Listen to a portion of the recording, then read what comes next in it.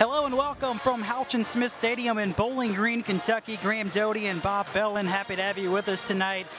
These two teams meeting for the first time. A week ago, Western Kentucky went on the road to Madison, Wisconsin, played a very good Wisconsin Badger team, did some things they like, but they're happy to be back at home for their season opener. Well, they are. In fact, both of these teams kind of in opposite directions. If you look at the scores themselves from last week, and of course, Maine getting a big emotional win over New Hampshire. Not so much for Western Kentucky, but they took a lot out of that Wisconsin game they hope to bring here tonight. What do you think will be the biggest keys tonight for Western Kentucky? Well, for Western Kentucky, let's get a touchdown. And I know, again, it's an upper-level FBS opponent they matched up against last week in Wisconsin, but they had a lot of drives, Graham, that stalled inside the 20, the red zone, inside the 30 as well, turnovers or turnover on downs. They just need to get a touchdown early to get this home crowd energized. I think that's very important. Bob, you touched on Maine. A huge win a week ago against their rival New Hampshire. Really put it to New Hampshire. And they want to keep the momentum rolling tonight on the road. Well, they do. It's important. And momentum is the thing. It's when you capture it, and you capture it as early as Maine did in their game last week against New Hampshire after the first two series back and forth. All of a sudden, their defense triggered that. Got a couple of big turnovers, just became dominant in the game. They hope to carry that here into Bowling Green tonight. And they are a very excited football team about the opportunity to come here and play an FBS opponent. What's the biggest thing you're looking forward to tonight from Maine? I think Maine needs to continue. It's easy to say, right, when you win a football game, continue what you were doing. But from about midway in the first quarter on last week, Maine did a lot of good things.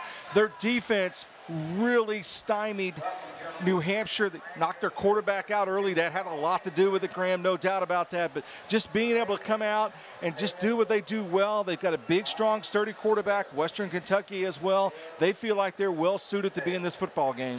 Let's take a look at some of the key players tonight. First for Western Kentucky, starting quarterback Drew Eccles earned his first start on the road against Wisconsin, and he played well last week, Bob. Well, he did, and back to my point, he's one of those big, sturdy quarterbacks, and he just didn't have a lot of help. He had a couple of bad penalties, again, when they were in the red zone, and that in and of itself didn't allow them to get that confidence and that momentum against Wisconsin. I think Eccles is a solid quarterback, not only for Western Kentucky, but inside of Conference USA. Defensively for Western Kentucky, Masai White, he was everywhere last week at Wisconsin. Yeah, he was, and when you just look at the score, it's kind of underrated, right? But when you look at White and you really break that down, that's W-H-Y-T-E, by the way. When you break that down and look at where he was against a very good running attack of Wisconsin, he got it done last week defensively. And for Maine, Black Bears really want to get the football to Ernest Edwards.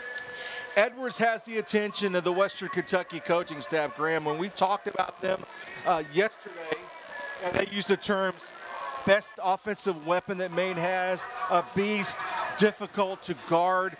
Don't let him get open. Don't let him get separation, particularly in the middle of the field. Western Kentucky is very concerned from a defensive perspective about Ernest Edwards. And defensively for Maine, Sterling Sheffield, reigning Defensive Player of the Week in the Colonial. Yeah, Sheffield got it going for him last week. If you'll recall, he had a sack and a pass breakup in the same series. Now, how often do you see that from a defensive player? I really like Sheffield. When you turn on the tape and you watch a New Hampshire game, he's the guy that really jumped out at you defensively. Yes, they've got some other weapons there, but his ability to play all over the field, or at least in the dominant two-thirds of the field, really was a big difference. Head coaches for both of these teams, Mike Sanford in his second season. He is 6-8, the second youngest head coach in the FBS at 36 years old, only behind Lincoln Riley, who's 35 years old, head coach at Oklahoma. And the head coach in his third season at Maine is Joe Harrisimiak. He's 11-11, also a young coach at 32 years old. So I'm really the old guy here, right? I mean, you're not the age of those two guys that you just mentioned. So I really am feeling like the elder statesman. But both of these coaches, they bring energy. And that cannot be underrated, because kids, Graham, are attracted to that in the recruiting process. And they're like, this guy's going to get it done. We're underway from Bowling Green, and taking it out is Cray. And Cray makes a nice move, gets to the outside. He's at the 20, 25, and is knocked off his feet around the 30. An excellent return. And we will see this Western Kentucky offense for the first time tonight. 34 yards on the return. Well, It's an offense. If you dissect the numbers again for Wisconsin last week, they may not come out as that impressive, but I can tell you, when talking to Mike Sanford, some of the things that he wanted to see as a result of that contest against Wisconsin, he was able to extrapolate that for that game. He's very pleased with, he thinks, in the direction they're heading. That was actually roughing on the return for Western Kentucky. First and 10, we get our first look at Drew Eccles. Eccles looks to throw on first down. He's got Lucky Jackson wide open. What a start for Western Kentucky as the Hilltoppers score on the first play of the game.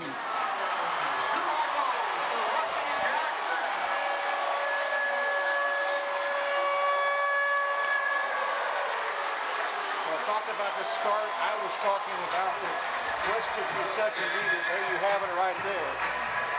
On the outside, it's just a one-on-one right on the outside, and Jackson makes the in cut, and it goes along the numbers. A perfectly delivered football from Drew Eccles. Officially a 66-yard touchdown pass. Eccles to Lucky Jackson as the extra point. It's up and it's good off the foot of Ryan Nuss. So 14-42, first quarter, 7-0 lead for Western Kentucky. As we'll step aside, we'll be back with more from Bowling Green after this.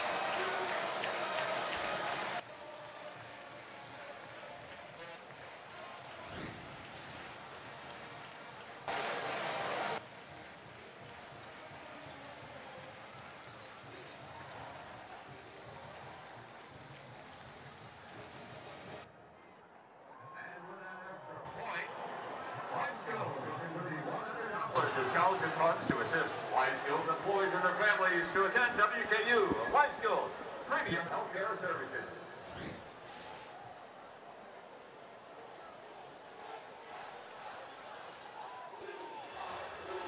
And now it's time for a Gerald Printing kickoff. Who wants a Gerald Printing t-shirt?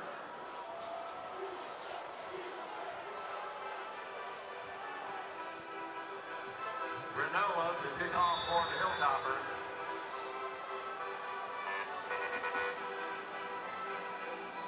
Ryan Nuss will kick it away here for Western Kentucky. Back deep to return for Maine. It's Ernest Edwards and Jeff DeVaughn. Touched on Ernest Edwards at the top, really one of the playmakers for Maine. This is Edwards.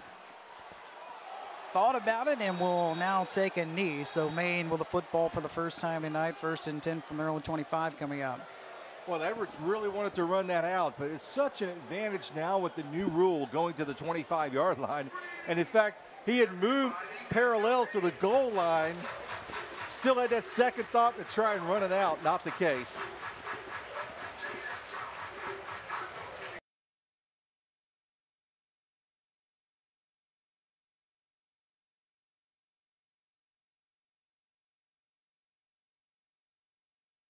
Ferguson.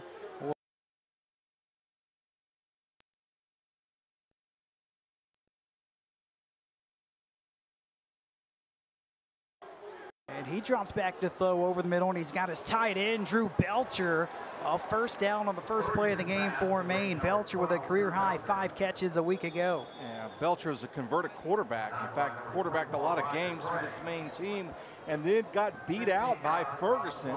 Goes to the tight end H-back position, had a fantastic game last week, and that time Western was more concerned about the edges and left the middle of the field open. That was good for 16 yards. Joe Fitzpatrick, the tailback. There's Edwards in motion. First handoff of the day to Joe Fitzpatrick, and the junior rumbles his way for a short pickup. Fitzpatrick a week ago, 17 carries, 80 yards, and a touchdown. He was tackled by Carson Jordan. This is the Maine team. We'll see a 1-2 punch in the backfield with true freshman Ramon Jefferson and Joe Fitzpatrick. They were both very effective a week ago against New Hampshire.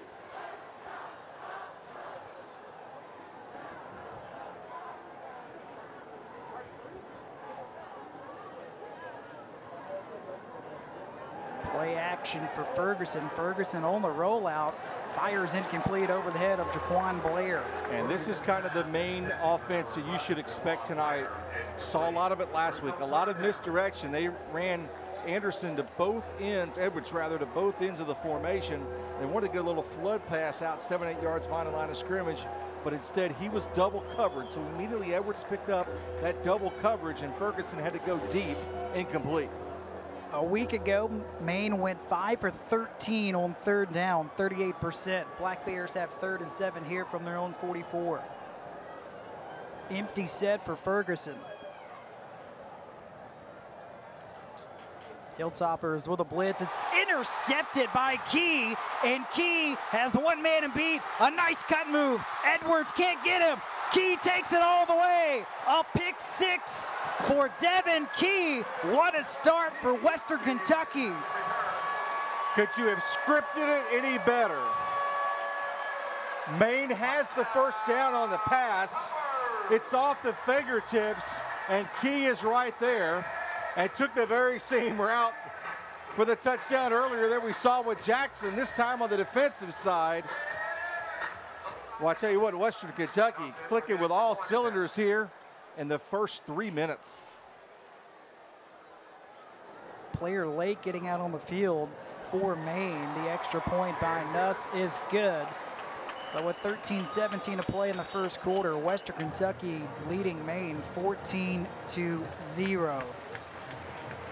And as you alluded to, Bob, really can't script it any better for the Hilltoppers.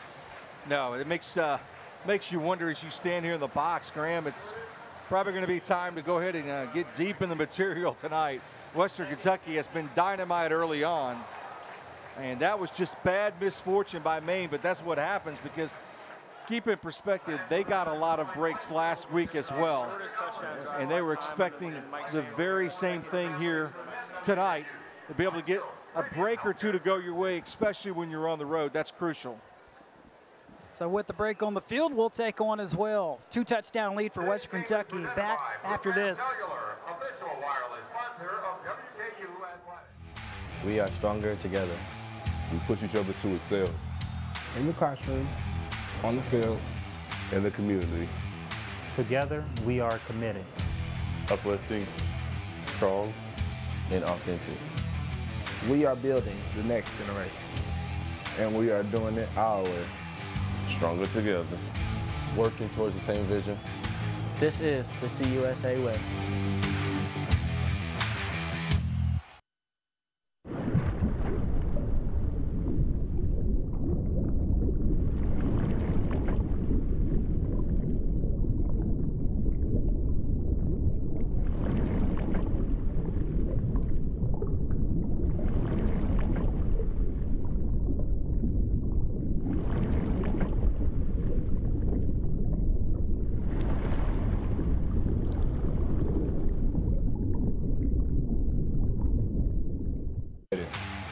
We are uplifting.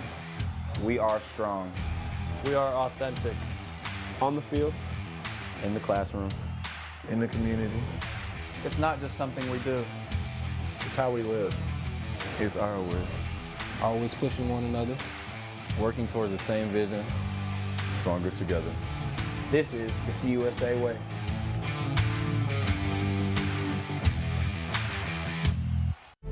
The flat path is easy, but for the inspired, there is a spirit that kindles a desire to climb higher, to soar, to roll, to reach new heights.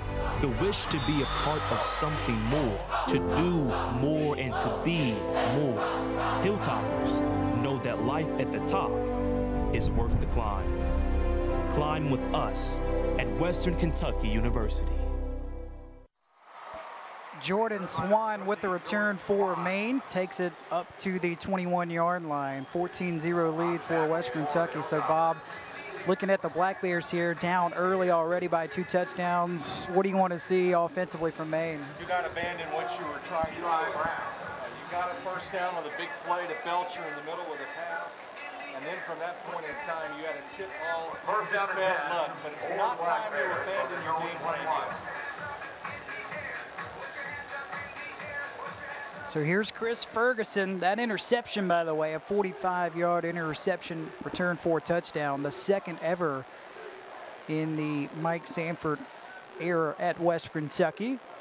Ferguson hands it off. First time we've seen Ramon Jefferson tonight, and Jefferson not a lot of room off that right side. Might have lost a yard.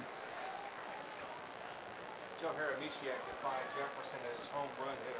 The big play, big run guy. Blown out the tackle. Just got Loss of bottled one up on in the the play. back. 2nd down and 11. Ferguson, the sophomore from Fort Washington, Pennsylvania. His 3rd year in the program. 1 for 3 so far tonight. Scans the field, now in trouble, and down he goes. The first sack of the night. That's Jeremy Darwin, the sophomore from Nashville, Tennessee, and his 2nd sack on the season. Ferguson sacked by number 53, Jeremy Darwin. Now you're in a situation when you're Maine. You got to throw the ball deep down the field. They like that shorter possession type game, and of course Belcher comes to mind when you think about that. But now they've got to throw a much deeper ball than they would rather, and clearly easy to say, right? But they're really playing behind the sticks here in this series. 3rd and 17 for Maine. 0 for 1 already tonight on 3rd down. And this time they play conservative, a handoff to Jefferson, and Jefferson not a lot of room there at all off that right side. 4th down. Ben Holt on the tackle for the Western Hilltoppers. stands at pretty good starting field position. In the 3 on the play. Anticipating a little bit of wind and 4th down, 14. worse conditions than we have right now. And one, number 19, David Gell. Here's a look at the freshman punter, David Gelb. He had 8 punts a week ago against New Hampshire, averaged 32 yards a punt, a long of 43. Cray back deep for Western Kentucky.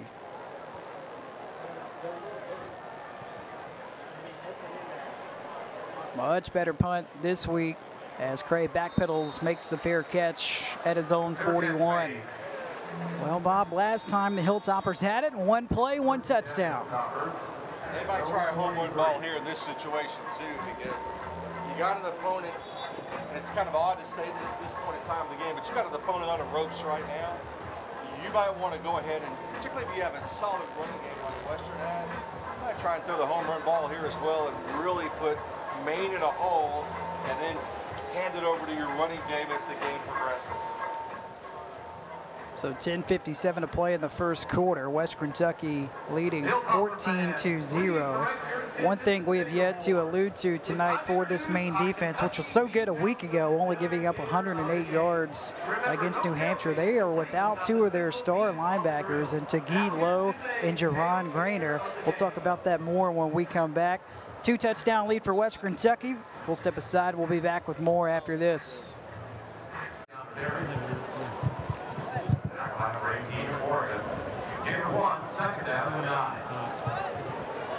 Hilltoppers start this drive with a 1-yard run by DeAndre Furby. Now Eccles drops back to throw over the middle, and it's caught for a first down in Maine territory by the tight end. Myquan Dean had 1 catch a week ago, the senior from Tulsa, Oklahoma. Lots of success for both of these teams in the middle of the field early on, and after the run while we were away a break, again Eccles going back to the air. From the Maine 37, Black Bears are showing blitz. Looks like Eccles' season wants to make a change. Now they're going to move Hart back into the middle of the field as a deep safety. Back on the ground to Furby. Furby with a nice run. Furby lowers his head, rumbles his way to the 21. A gain of 15 on the run by DeAndre Furby, and this is a Hilltopper team a season ago. Their longest run was 19 yards. Yeah, and it's good to see Furby's on the cover of the program tonight. But Maine defensively did anticipate and schematically anticipated the run for Western Kentucky. They only had Hart back deep. Basically had 10 in the box and still unable to make the stop.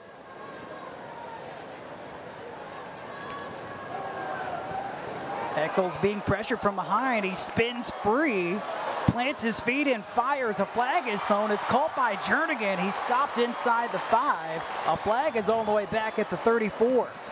Yeah, there's at least 2 holds protecting Eccles in the offensive backfield, and only thing that could have made that play worse for Western Kentucky is that they had scored, because this one is no doubt coming back. Official tonight is Ken Ante. First penalty against Western Kentucky a week ago. The Hilltoppers had 6 for 65 yards. Against a very good team in number 4, Wisconsin. And some of those, as I mentioned time and time again in the broadcast, happen in the red zone, where offensive holds or a personal foul in one case. So now 2nd and 20. Eccles wide open again, just off the fingertips of Xavier Lane, the sophomore from Montgomery, Alabama. If he catches it, that's another touchdown for Eccles. Boy, big confusion in the Maine secondary then. Manny Patterson bit on the Eccles rollout to the left, and he went straight toward the quarterback. He's actually the only defender in that side of the boundary trying to make the tackle on the perceived run by Eccles, and instead they rolled the receiver out, and Eccles just did not make a good throw in that situation. And one thing to keep in mind on, it is absolutely pouring on the field now. The rain held off all the way up until kickoff, as Eccles, all the time in the world, Eccles again wide open. Touchdown number 2 for Lucky Jackson. 20-0 Western Kentucky. It's a 32-yard strike.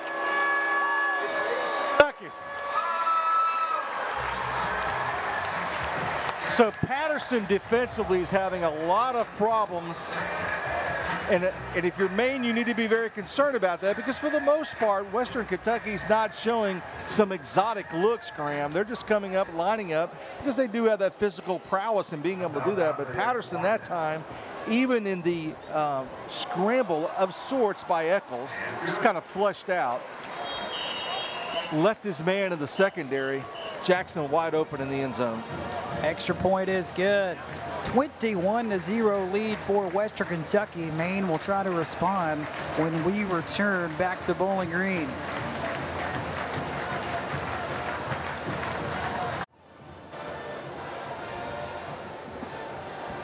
Welcome back to Houchin Smith Stadium. Graham Doty, Bob Belvin, happy to have you with us tonight. And what a fast start for Western Kentucky.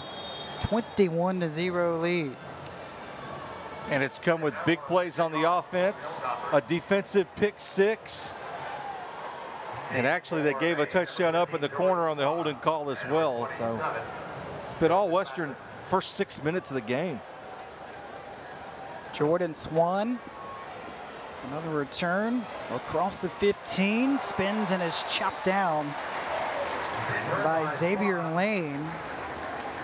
And now Maine really trying to get on track offensively. So far tonight, the Black Bears only 14 total yards of offense. Yeah, actually at 16, but -2 on the rush side of it. And you still, you know, again, back to when do you abandon your game plan and start throwing it over the yard? You still at some point in time ought to be able to run a little bit of clock here and get a little consistency.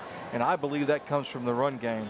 This front 4 of Western has been very dominant. In fact, you know, Mike Sanford talked about how well they played last week against Wisconsin, and he felt like that would carry over into tonight.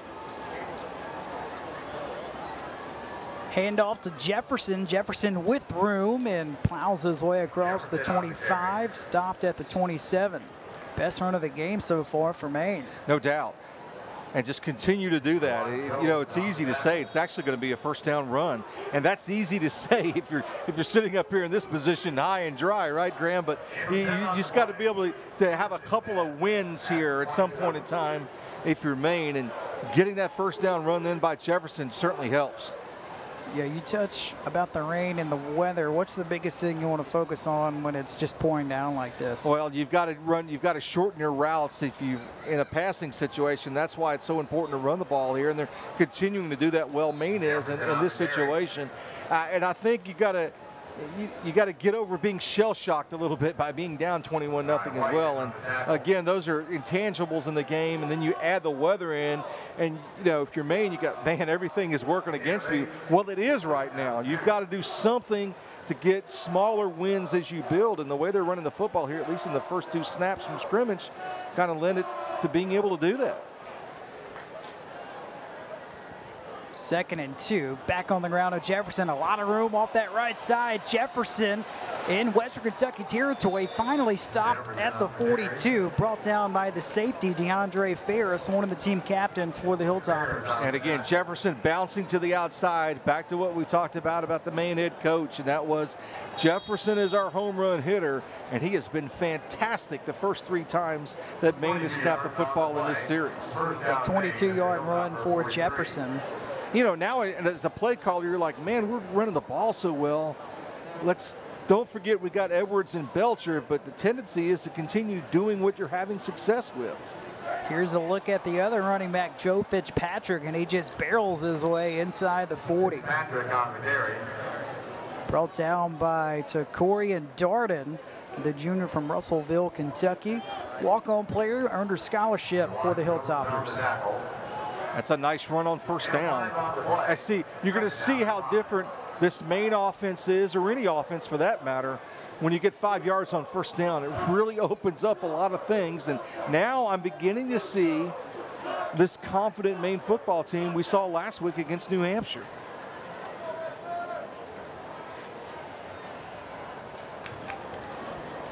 That's Young in motion. They give to Young, and Young gets blasted at the 35 by Jarrell Green. Honorable mention Conference USA a season ago. He had 7 tackles last week against Wisconsin. Yeah, Young has got to finish that run, Graham. He pulled up a little bit, and Green unloaded on him right at the first down marker. You can see he's a yard short at that point in time. Young's got to have the wherewithal to just lower that shoulder and get that extra yard, because now you have a complex defense that you have to look against in 3rd and short. Maine tonight on 3rd down, 0 for 2. And just as soon as Maine changes it to line of scrimmage, Western's going to bring up another side person in the box here, and look at right here. Jefferson stays on his feet, though. He lunges forward, and this will depend on the spot. Eli Brown in on the stop. He's short. The linesman came up at the 34. They need to get to the 33. This may be 4-down territory already, though, for Maine. Well, once again, Young's inability to get that first down when he clearly had it on 2nd down a moment ago puts you in this situation right here. In fact, if Young had just angled out and got inside the marker and gone out of bounds, he would have had a first down at that case. Maine did not go up for it on 4th down a week ago. They're going to throw for it here, and a first down run by Ferguson. A heads-up play by the sophomore quarterback, picks it up with his feet, stopped by Ben Holt. Yeah, I like the quarterback. I like the sophomore, and I like the play right here. You know, Ferguson didn't take a lot of time. Option 1, option 2, they were covered. A little bit of a gap. I know in my mind I've got about a yard to get. I can get it. I'm a big, sturdy quarterback. I like that move. That's a big conversion for Maine. Black Bears doing it on the ground on this drive. 1st and 10 from the Western Kentucky 31. Ferguson floats one-on-one coverage. He's looking for Young, and Young can't come up with it. Nice coverage on a play by Roger Cray, the sophomore from Lake City, Florida. Yeah, mark that one down. You'll come back to that one later, because, again, Young didn't have that final burst of speed he needed to get to the end zone. Ball was well thrown by Ferguson. It was to a spot in the end zone about 2 yards in, and Young just didn't get to the ball in time. And that time, interesting, Western had a blitz called on first down. So there's something that they've seen in the Maine alignment, even on first down, that they felt themselves defensively they were going to see a pass. Ferguson threw for over 2,000 yards a season ago. We got whistles. This play's blown dead. So we're back to playing behind the sticks here. It's the first penalty tonight against Maine.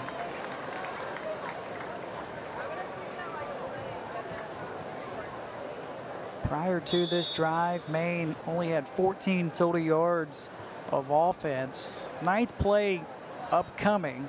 52 yards on this drive already for the Black Bears. And one of the good elements of the drive, baby, Drew Eccles is sitting on the Western bench. He's been fantastic here first quarter. On 2nd and 15, Ferguson in trouble and takes a hit. Down he goes at the 40. The hit delivered by D'Angelo Malone, the sophomore from Atlanta, Georgia. We had a chance to visit with the Hilltopper defensive coordinator, Clayton White, and he had a lot of big things to say about D'Angelo Malone. And he's been coaching him up in the past weeks, and he thinks Malone will be able to deliver. He had 4 tackles last week, but one of the things that he did say about Malone was he's added to his game. So he's been able to get in that 3-point stance. In the past, he's been a stand-up rusher from the edge. Now he's putting his hand in the dirt, as we say, and he has added some elements to his game. Ferguson over the middle and a vicious hit on Devin Young at the 35. That's Eli Brown, the Kentucky transfer, making his presence felt. And Joe Harasimiak is out saying that was a blow to the head. We'll take a look at this one. Have to watch it on the Jumbotron. That looks like at the shoulder. What do you think? Yeah, bang bang play, but it does not look like Eli Brown led with the helmet. No flag down on the field, but the big thing is you hope Devin Young is okay.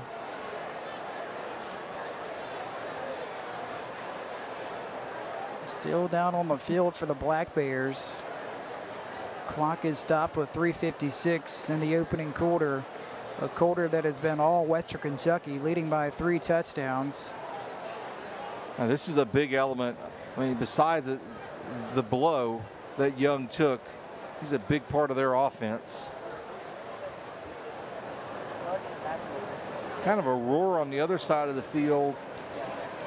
Obviously, it's a very dominant Hilltopper crowd here, but below us, there's concern because they're closest. And now a great round of applause. But I think it was bang, bang. I guess the Jumbotron operators have been told not to show it again, so that may be an indication. Wow. One way or the other is a quick one. vicious hit, yeah.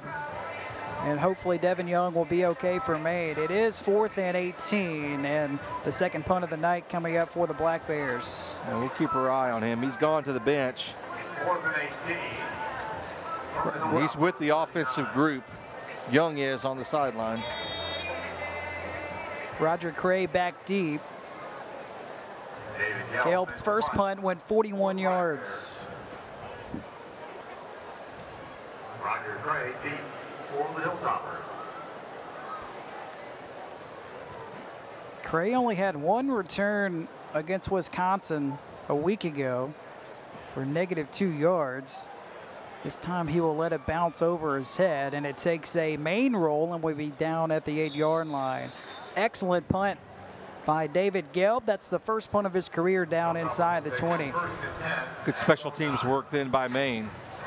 Now they got to go to work defensively. They got to find a way to throttle Eccles, whether it's pressure from the outside, pressure up the middle, some kind of variance in their looks defensively, because in the first 2 series, Maine's just not getting it done defensively.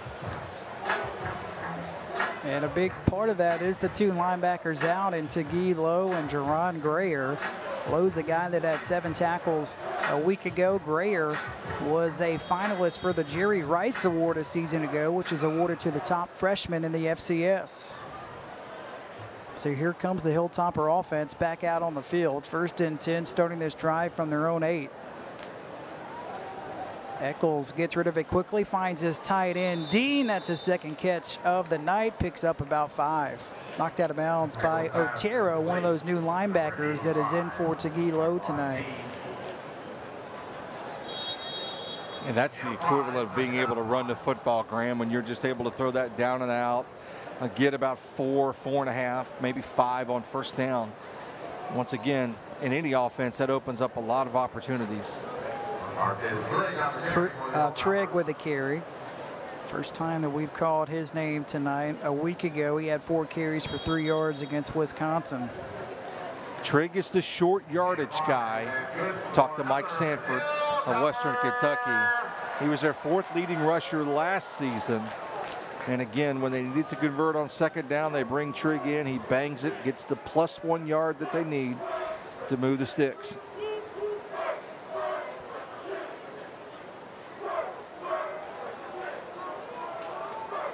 Play clock under 10.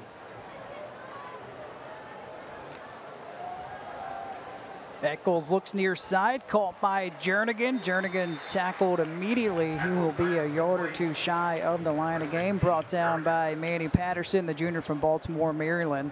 Led the Colonial Athletic Association with 17 pass breakups a season ago. And has been terrorized, as I mentioned, here in the first quarter tonight. But that time he gets wrapped up. He's right there about the time the ball got there. Just a quick throw by Eccles in that case. Eccles keeps it for the first time tonight and runs for a first down for the Hilltoppers, tackled by Deshaun Stevens. Eccles a week ago was the leading rusher for Western Kentucky when he ran for 38 yards, and he's very good at that. You may see 2 and 3 quarterbacks tonight for Western. I mean, Eccles is their guy going in. He talked about Stevens. He had 8 tackles last week, team leader against New Hampshire out of that Mike linebacker position. You'd like to see that Mike linebacker chasing that quarterback down in space. First and 10 play action for Eccles, and he connects with Jernigan for a first down. A nice move for Jernigan as he takes it up to midfield before he's stopped by Manny Patterson. And one-on-one situation created on the outside for Jernigan, and with his size, Maine coming up the middle with pressure. And if you want to do the comparison, Maine DBs against Western receivers, advantage Western receivers both in size and experience. That's DeAndre Furby on the carry, a short pickup. Furby's a guy, he's been excellent throughout his career. He made the Conference USA freshman team, but then ran into some injury bugs. Led the team in rushing a season ago. And they really stifled him last week in Madison, did Wisconsin, and he's looking to break out tonight. And like I mentioned, he's on the program cover tonight at Halcyon Stadium. Don't know whether that's a jinx or not. It's pretty early. We'll see. Eccles wants to take a shot as he's looking for Sloan. It's incomplete, and that's who Coach Sanford said has an excellent chance to be the deep play threat in his career for Sloan, just a sophomore from Atlanta, Georgia. And Shaquille St. Lot with a push in the secondary right there and really got away with one and really disrupted that route. This is the first third down for Western Kentucky tonight, and it comes with 52 seconds remaining in the first quarter. Oh, it's fair to say they're not accustomed to this. Eccles on the move, throws near side, incomplete, looking for his tight end, Dean, and there's a nice stop by the Maine defense. And when you got that pressure, good point, Graham, when you got that pressure up the middle, Maine bought 6 that time, bought 2 off the edge, and you know, again, these DBs have had troubles in coverage so far tonight against these taller, bigger, stronger, more physical Western receivers, but that time pressure is your friend, and it goes incomplete. First punt of the night for the redshirt junior. Alex Ranella had 6 punts against Wisconsin a week ago where he averaged 35 yards a punt. Micah Wright back deep to return for Maine. He has 2 punt returns for a touchdown in his career. Signals for fair catch. The ball takes a Maine roll and will finally be down by a Hilltopper player at the 27. So 34 seconds left in the opening quarter. Western Kentucky up by 3 touchdowns. Last time Maine had the football, though, Bob, they were able to move the ball down the field, especially running it.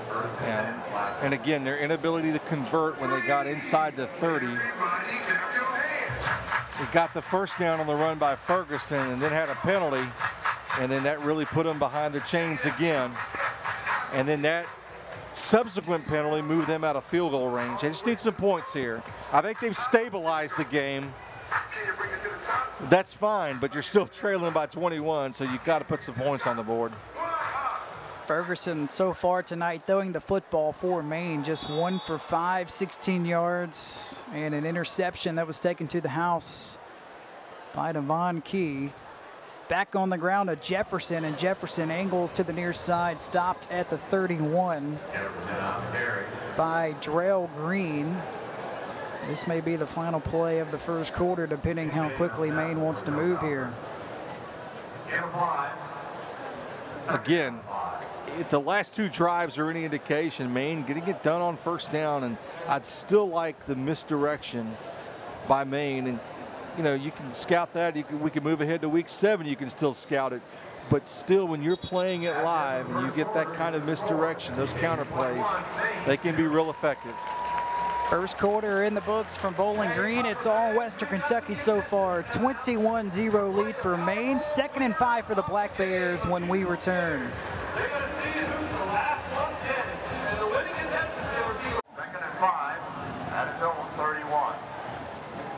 Welcome back to Houchin Smith Stadium.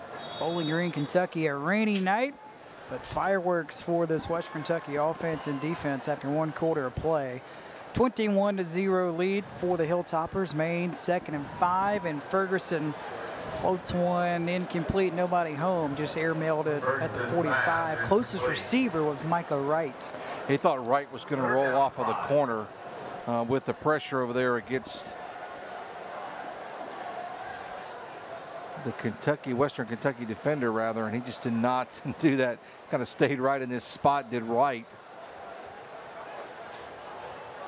Once again, you got away from running the football that you've done well on first down at that point. And sometimes coaches just outthink themselves. Maine tonight 0 for 4 on 3rd down, and Ferguson unloads down the sideline. It's incomplete. Threw it into double coverage. That was Bailey in on the coverage for Western Kentucky. Now that was not intended to be a back shoulder throw. In fact, Ferguson just threw it short. Brings up 4th down. And in that case, Maine still had a chance to catch football there, but just unable to convert at that point in time and come back and get the football. And a very bad series precipitated by not being able to run the football for Maine.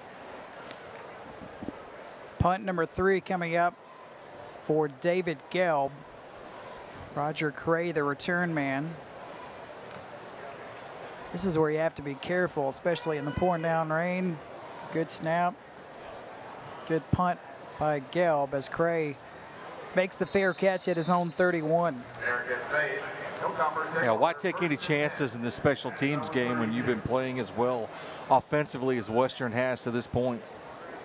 You allude to the offense, Bob. 175 total yards, 150 of that through the air for the Hilltoppers so far.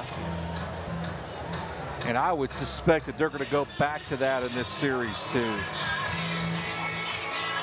One thing coming into this game that head coach Mike Sanford told us, we would see one running back have one series, and Coach Sanford really wants to see one of those running backs makes the next step moving forward for the rest of the season. He wants to see somebody stand out. Here we go, our first run of the night, first run of the drive. Short pickup, a gain of a yard. That is Garland LaFrance. He's a freshman from New Orleans, went to the same high school as Tyron Matthew and Leonard Fournette. It's pretty good company. That's a good pipeline coming out of the Bayou. And that time he did not separate himself in that running back race. Only 1 yard on first down. Wide open. That's one Eccles would love to have back. He had his tight end. 3rd and 9. Yeah, that's a pass at his shoelaces. If it's at the numbers, that may have been a touchdown in that case. And again, that's just a little waggle right in between that safety in the corner, right in the middle of the field. And just about a yard short was the throw. Hilltoppers tonight 0 for 1 on 3rd down.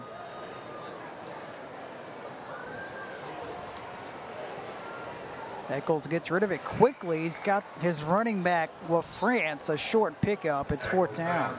It's a nice tackle in the open field by Maine.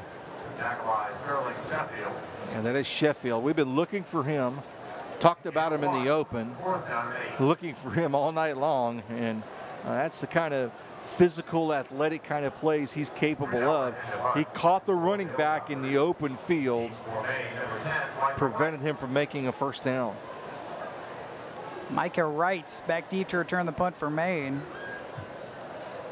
And the punt by Ranella is a booming punt as Wright signals for a fair catch, backpedaling at his own 15. We may see Isaiah Robinson was warming up earlier. It looks like Ferguson is going to come out here. We'll have to wait and see how much longer they'll stay with Ferguson. I'm a little surprised at seeing the number 2 quarterback warm up for Maine, but wait and see if we got it coming back. 13-23, it's the second quarter. 3-touchdown lead for Western Kentucky.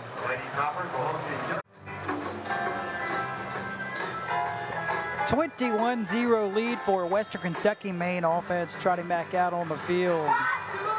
And Ferguson is in a quarterback, as Bob alluded to before he went to break. Robinson was warming up on the sideline. Ferguson stays in. Ferguson tonight just 1 for 7 for 16 yards. He's got Fitzpatrick on his left hip, but I think this situation now another change. We try and run the football. Screen to Young, and Young crosses the 30, rather the 20. Knocked down at the 22 by Mobley. Derquan Mobley is senior from Louisville, Kentucky. 1 tackle a week ago. He won 2 state titles in high school. Another one of these players that was a walk-on who earned a scholarship. Another reason why I'm up in the box too. I felt like they would run the football in that situation. Little quick screen out, and again, right at 5 on first down. Glad to see this guy carrying the football back in the game. Young might have got grabbed by the face mask. A flag is thrown. Young is stopped at the 16. This may be a face mask, as Malone was one of the first ones that got to him. So a defensive penalty will bail a negative rush. Bail Maine out, rather, of a negative rush. And Maine so far, in terms of running the football, they're 13 of 52 rushing the football, but this is the big penalty, Graham. It takes it all the way out to the 38. Yeah, it really is. The penalty on Drell Green, the senior. Not a lot of penalties in this game. That's only the second one against Western Kentucky. First down, Maine at its own 38. So now it's first down for the Black Bears at their own 38. 68 yards of total offense for Maine so far. Watch Belcher in the left slot right there. It's kind of gotten away from him recently, and he's still blocking in this situation. Physical run for Joe Fitzpatrick. Fitzpatrick brought down by Masai White. We touched on him at the top. He had a career high 11 tackles against Wisconsin. And you talk about shining last week. That's what White did, and the way Wisconsin runs the football, you have to give props to that. 11 tackles against the number 4 team in the nation.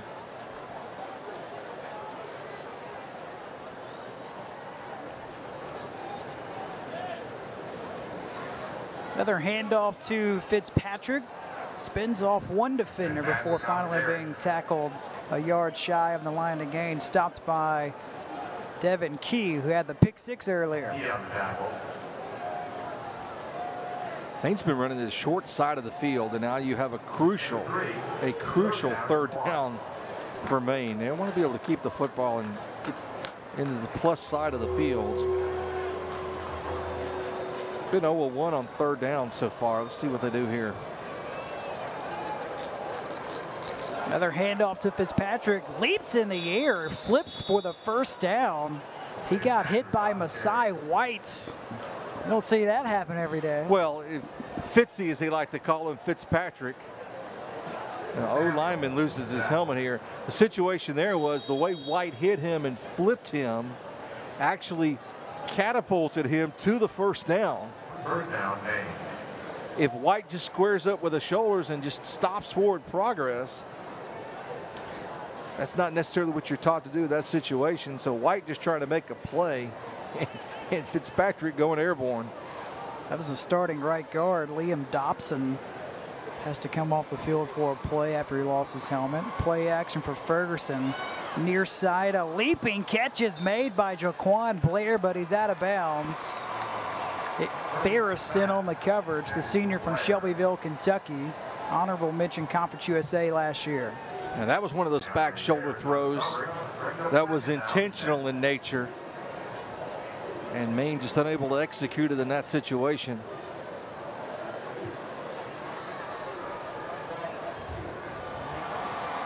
Second and 10 for the Black Bears. These two teams meeting for the first time.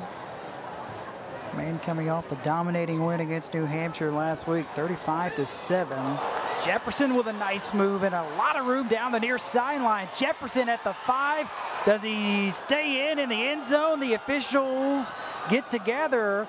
Still no signal yet. The pylon is knocked down. The ball did come out in the back of the end zone. Graham, how can you be that indecisive for so long? Clearly, we're going to have to review this one. Still, no signal has been ruled yet on if he's down inside the 3 or if this will be a touchdown. So let's talk about the biggest play of the night by Maine. When Jefferson comes out in the flat, the blitz came from exactly the area he vacated. Early on the field was a fumble and field of play and went out of the back of the end zone. Wow. Wow, the official, Ken Ante, just said it's a fumble recovered by West Kentucky, or the ball went out of the back of the end zone, and now they will review this one. Clearly, and this is where the review works. So that's what they were talking about. It wasn't the fact that he crossed the line, because he did, but if the ball left his possession before he crosses the line and it goes out of the back of the end zone, it is indeed a touchback. So maybe it wasn't the biggest play of the night for Maine. Wow. This will be. Has anything gone their way in the first half? Yeah, this will be fascinating to see what these referees determine after this instant replay review.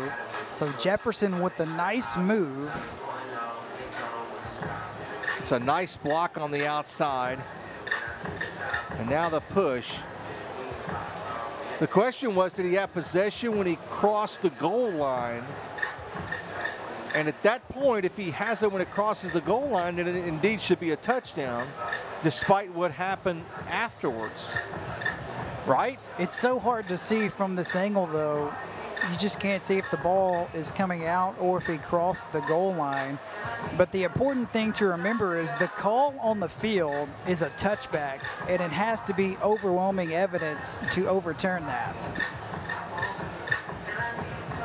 So the camera were on the facing the ball instead of at the position it was at as Patterson comes across the goal line.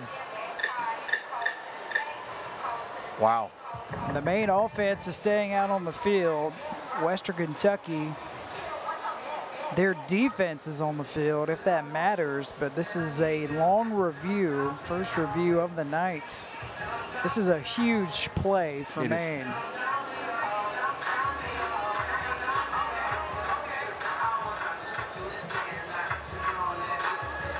And you're going to look at it and look at it and look at it. Here comes the official ruling from Ken Ante.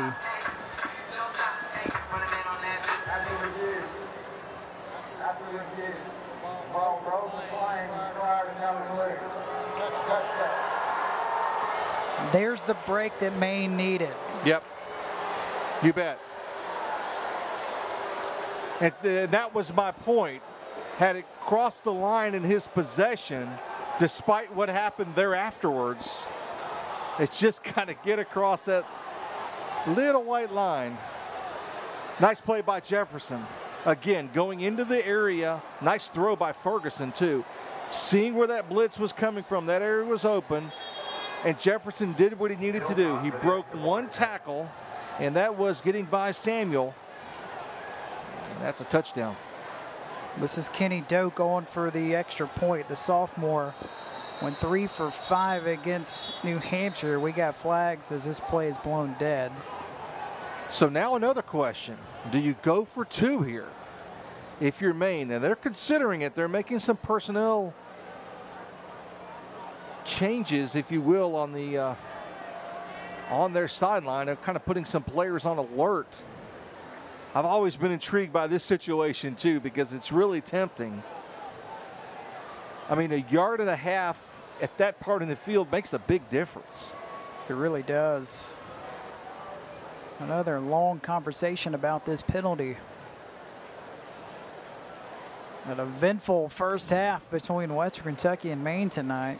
And just when we thought this game was going to settle down a little bit. Offense, number 69, 5-yard penalty. Well, so much for going for 2 here. That was on the right guard, Liam Dobson, by the way. Remember, he had to come out. He lost his helmet earlier on this drive. So now this will make the extra point just a little bit more challenging for Kenny Doak.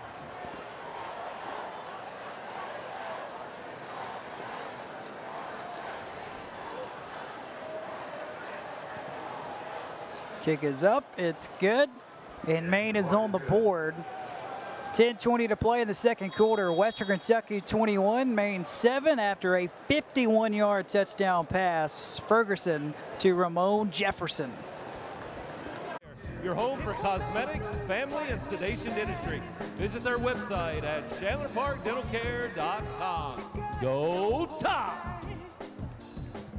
Packed house tonight at the Houch. Great crowd. We missed Cage the Elephant. Yeah, big band. But we could hear them. Big band played before kickoff. Cage the Elephant, Natives Up, Bowling Green won the Grammy last year for Best Rock Album. They played about an hour before kickoff. On the return, this is Deontay Ruffin for the Hilltoppers. Works his way to the 29. So far tonight offensively for Drew Eccles, he has been fantastic. He's 7 for 11, 151 yards and 2 touchdown passes. And just talk about patience, that is what Drew Eccles has done throughout his career. The 5th-year senior earned his first start of his career last week at Wisconsin. Drew Eccles and Oklahoma State's Taylor Cornelius are the only 2 players in the NCAA to earn their first career starts after signing with the school and being a 5th-year senior. That's remarkable. A lot have played before him, and finally now he's getting his opportunity. He's making the most of it tonight. Here's the freshman Garland on the jet sweep, and Garland runs for 11 to move the sticks for Western Kentucky as he was brought down by Deshaun Stevens and Connor Walsh. It's a quarterback's best friend, that jet sweep, and you get 13-14 on first down. 13 on play. And then still, again, had those big play wide receivers to be able to mix in. Good combination for Drew Eccles in the red.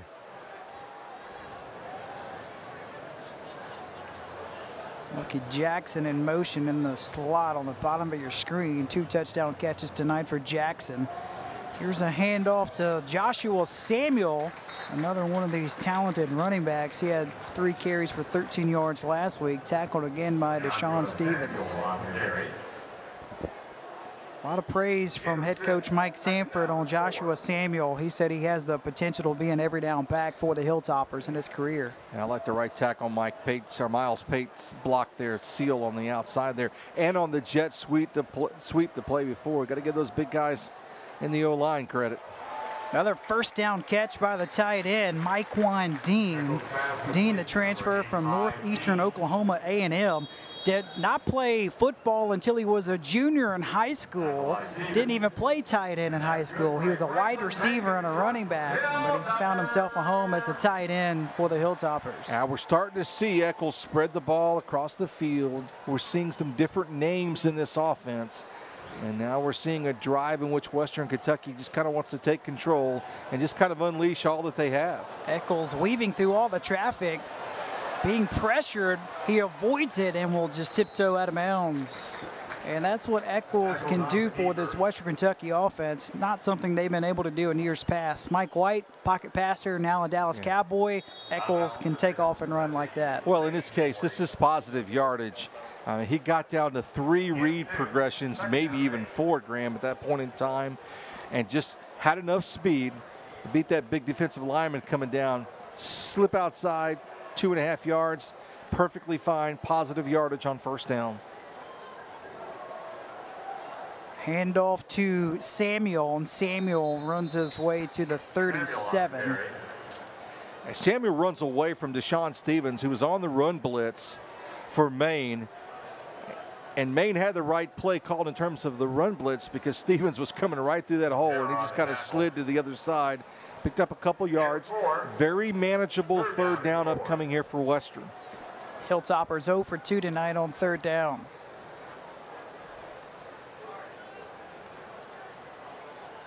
It's a new quarterback in as well for the Hilltoppers here. On the run, up the middle, getting close to the first down. First career carry for Kavarius Thomas.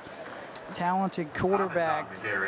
Played at Lakeland High School in Lakeland, Florida, where he played for a 6A state title. He's the highest ranked high school recruit to ever sign at Western Kentucky. And again, situational. Now we bring Eccles back in. He was in to run that football on third down and get the first down. He did. Eccles back in, this time under center. And a little bit of razzle-dazzle here. The Hilltoppers get it in the hands of Lucky Jackson, who scored twice tonight. That time, not a lot there.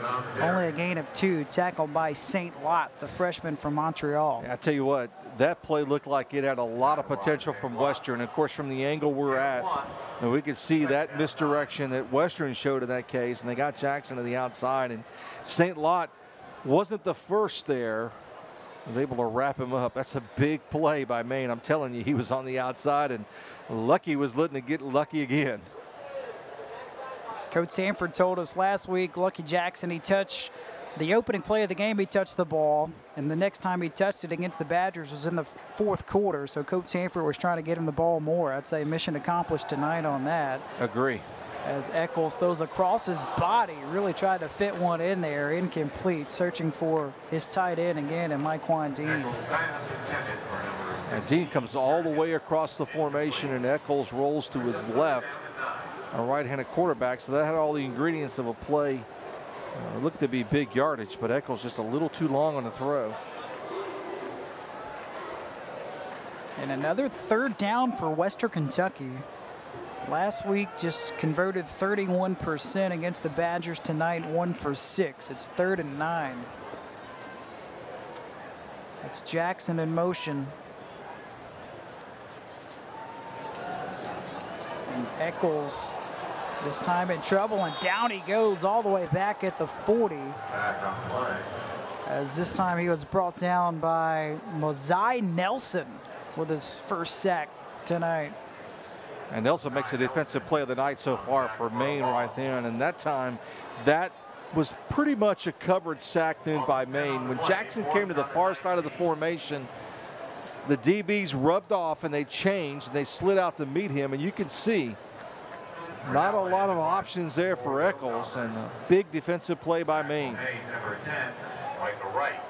Punt number 3 coming up here for Western Kentucky. Micah Wright back deep to return the punt for the Black Bears. As Ranella's kick will skip at the 6 and bounce into the end zone for a touchback. Feeling a little momentum shift here? It's a big stop for the Maine defense, isn't it? Big stop in the fact that the ball was kicked out of the end zone. Go back to the 20. Maine will try to capitalize on offense when we return to Hutchins Stadium in Bowling Green, Kentucky.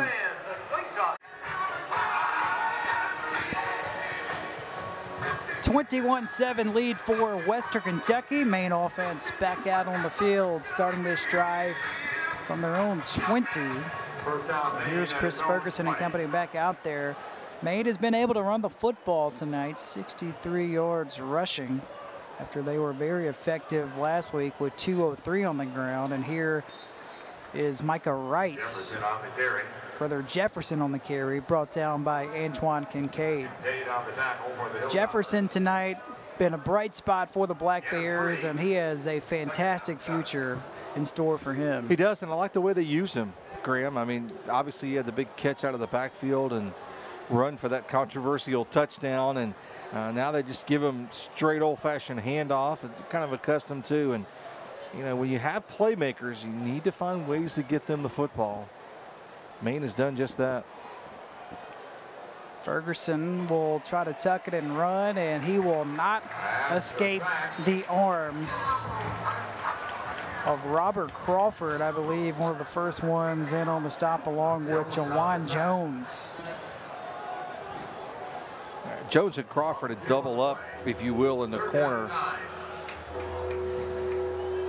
on the replacement left tackle out there on that corner there, and that's a big part of that sack just then on Ferguson. So I talked about maybe a shift in momentum right here.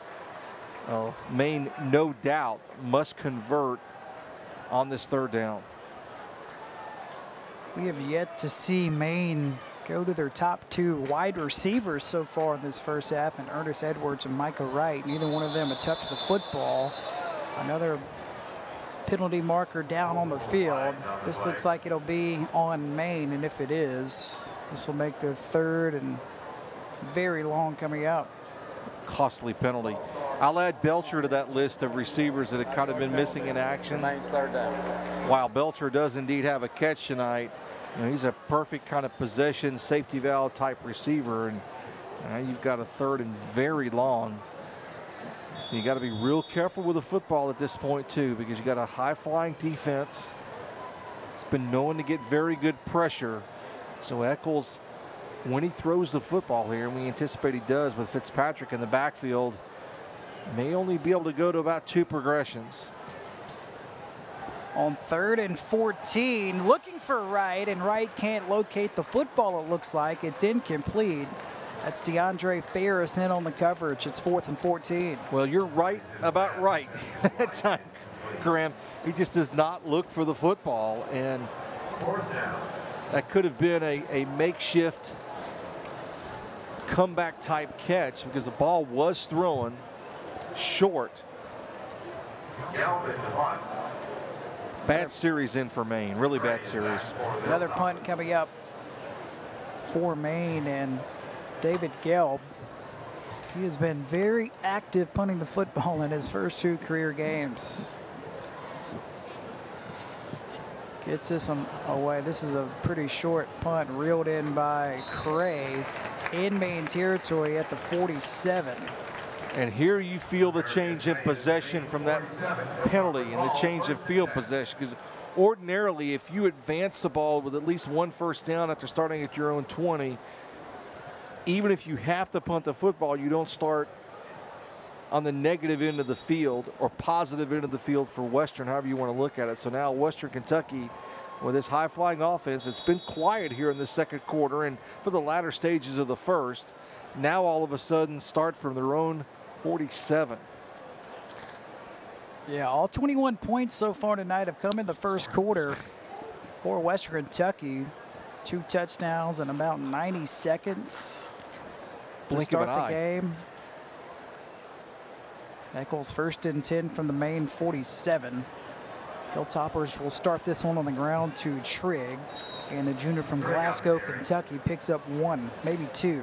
Now both teams have 3 timeouts, and Western Kentucky strategically wants to run the clock out here in the first half and score. That's perfect world thinking, but that's exactly how they're approaching this drive. So they're going to feel it out with a short run on first down, and now they're going to spread it out offensively. That's LaFrance back in the backfield. It's a give to LaFrance, just carving through traffic, falls forward inside the 40s, down at the 39. Garland LaFrance can be electrifying in his future career for the Hilltoppers. And you won't see Sheffield miss many tackles, but LaFrance made Sheffield miss then, and that's the difference between 3rd and 6 and 3rd and short. Go back on the ground to LaFrance, this time Maine ready for it to force a 4th down. That was Connor Walsh in on the stop for the Black Bears. We called his name a good bit today, the senior from Milton, Massachusetts. Eccles is going to remain in the game on 4th down. And I wonder if this is not a spot where you're in 4-down territory here, because again, you do not want to give up the football if you're Western. You're playing from the front with an 14-point lead, so why not go for it on 4th? We got a whistle and a timeout taken by Maine, and their head coach Joe Harris-Simiak wants to go over things with just under 2 minutes left in the second quarter. West Kentucky leading 21-7. A big 4th and 5 coming up for the Hilltoppers when we return.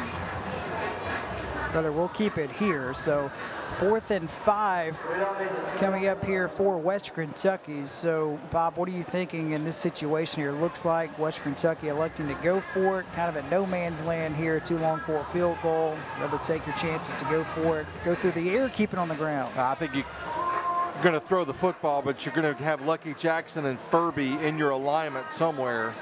And then you're going to have the big guy Jernigan on the outside. You're going to give yourself 3 choices here offensively. I say you run Lucky to the first down marker. You run Jernigan on a deep route. Or you give it on a jet sweep kind of concept to get Furby to the outside. It's been very. So we're about to see how smart I am here, right? I was just about to say it's been very effective tonight going with Lucky Jackson. He's got 98 total yards and 2 touchdowns. Can you go wrong with the name Lucky? I mean, really, at the end of the day, at the end of the day, can you? I mean, I think you're going to throw something right at the first down marker. I really don't think you go deep. You can see Jernigan on the far side, or check that. They've got Jernigan down below nearest us. He's got one-on-one coverage near the numbers. On 4th and 5, Eccles to his tailback, LaFrance. He's hit immediately by Mosai Nelson with a fantastic tackle to force a turnover on down. That's just flat out good defense, because they did exactly what we talked about, Graham. They throw the ball right at the first down marker, but the tackle presents it from getting there. And give Mosai Nelson the credit, man. That was a nice tackle. About 2 yards shy of the first down. So they were throwing the ball to the marker to convert and unable to do so. And they did have Jernigan with about a step on the defender on the outside against Patterson. They chose not to do that. So you still got reasonably good field position. You should try and advance the ball, throw the ball relatively deep here, and see if you can improve that. Play action for Ferguson, looking for his tight end, and he puts it on Julian Dunn, who rumbles his way inside the 30. Thrown perfectly by Ferguson to Dunn. Drell Green in on the coverage. And what more can I add? You used the word, Graham. That was a perfectly thrown ball.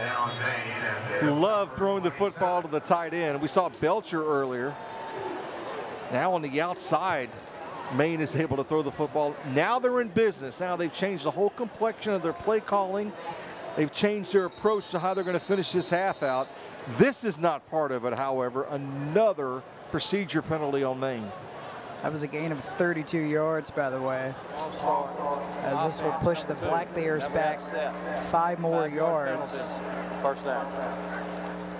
4th penalty tonight against Maine for 20 yards. That time it was on the receiver, Devin Young. And you're right, those are just the type of penalties that will drive a coach crazy. Well, with no wind, if you need 3, you still probably need 20 yards, but getting a 5-yard chunk out of that really hurts. Big time self-inflicted penalties. Play action again for Ferguson. This time he just unloads out of bounds. That time he got pressured by Jeremy Darwin, the sophomore from Nashville, Tennessee. That's a good play by Ferguson. The pressure was there. He never looked to his left, however. He was kind of zoned in on the right quarter of the field. I'm not saying he had somebody open on the left, but he was kind of fixated on where he was going to throw the football. And he did not take a sack. That is crucial. They're still playing with 2 timeouts. Ferguson looking for Wright, and Wright has a step on him and hauls it in for the touchdown. The first catch of the night for Micah Wright, and Maine an extra point away from making this a touchdown deficit. I'm telling you, I am very impressed with the way Ferguson throws the football. He's got a lot of touch on it, Graham. A lot of touch on it, then just throws it over the DB, and Wright is right on the spot. And here's the guy that tore his ACL, sat out all of last season, all-conference performer in 2016, How about that? That's how you respond, and guess what? We got ourselves a great football game. It's a 32-yard touchdown pass. Ferguson to Micah Wright. Extra point by Kenny Doak. It's up, it's good. So with 1:32 left in the first half, Western Kentucky holding on to a 21-14 lead. And what a response by the Black Bears. We'll see what Western Kentucky has up their sleeve. How big was that fourth down stop defensively? It's huge. A pretty darn good football game this one's turned into. Little worried about 3 minutes into it. Now all of a sudden, look at what we got.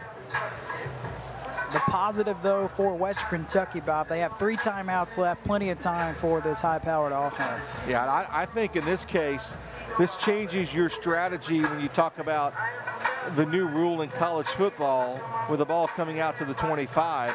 I think you now want to have an opportunity where you try and blend a return into your strategy and try and improve your field position. Look for the larger, taller, Jernigan type receivers to come into this next set for Western. They're still working with 3 timeouts. My, oh my, you could just feel that momentum shift about 7-8 clock minutes ago. I'll tell you what, Maine's not going to lay down for anybody. FBS, FCS, doesn't matter at this point. Coming off the huge win a week ago, beating their rival in top 10 New Hampshire, and really just dominated that ball game, 35-7. And it took them, you know, although we said that, you know, Maine kind of took the game to New Hampshire last week, it took them a series or two to get settled in. And you concerned about that happening here early on, the way Western came out with that quick 21.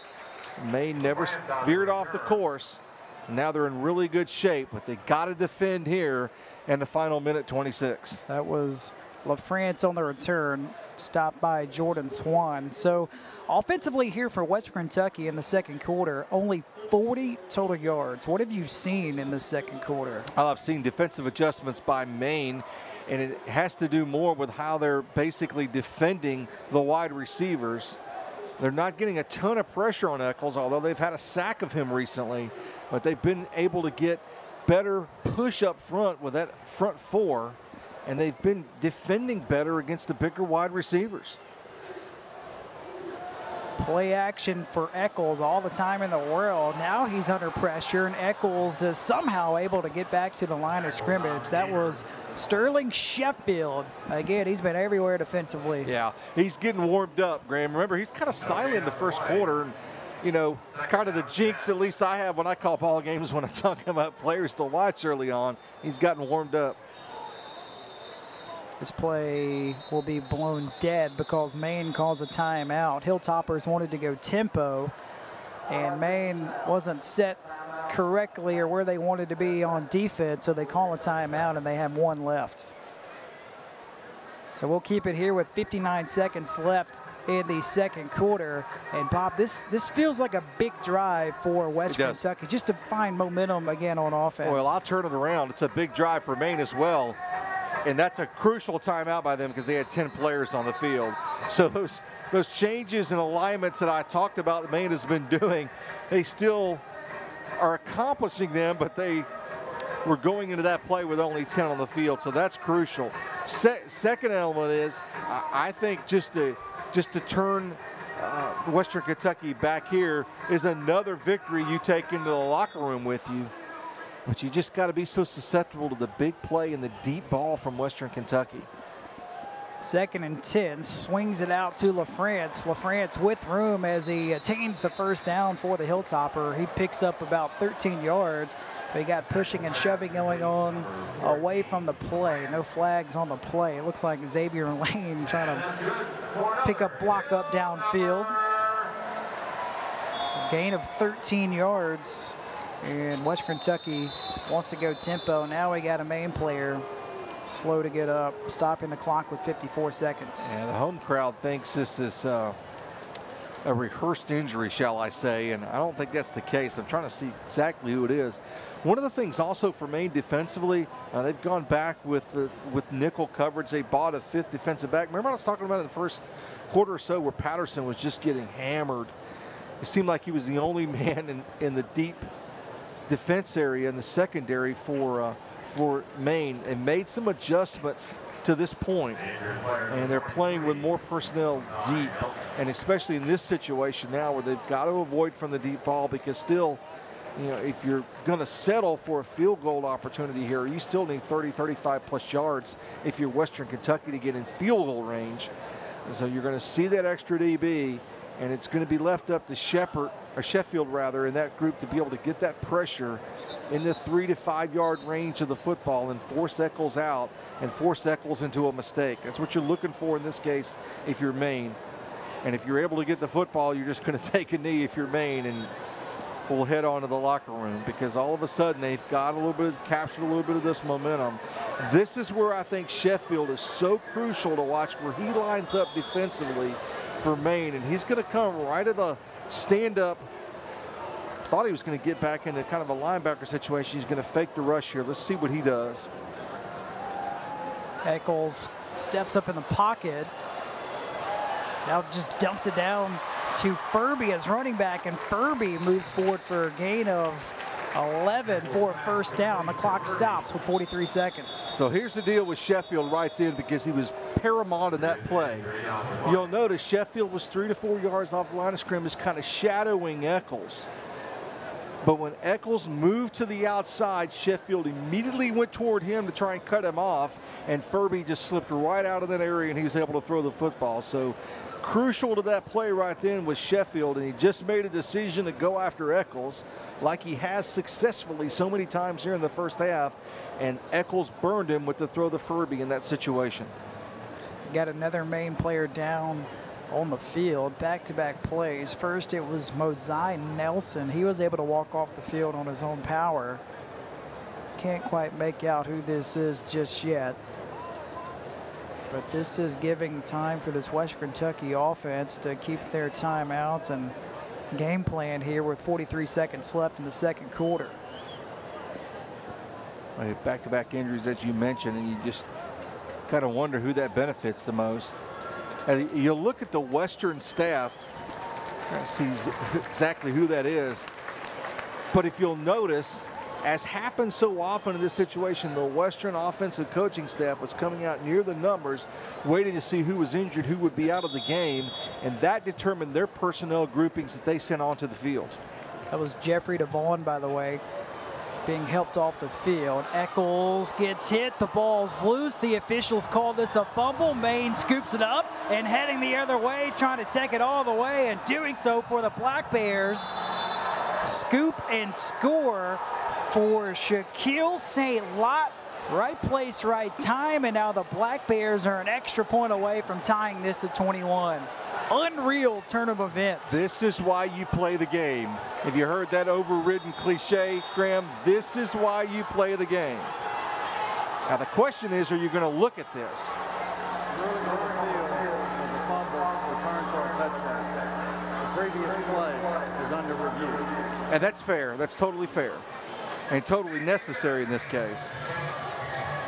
So Ken Ante again will have a replay review here for the second time tonight, and both of our reviews have been impactful scoring plays. One was the 51-yard touchdown pass to Jefferson earlier. Eccles this time. This will be interesting to see how this one turns out. And again, remember, call on the field, loose ball picked up for the touchdown by St. Lot. So they're going to continually show the replay on the Jumbotron here.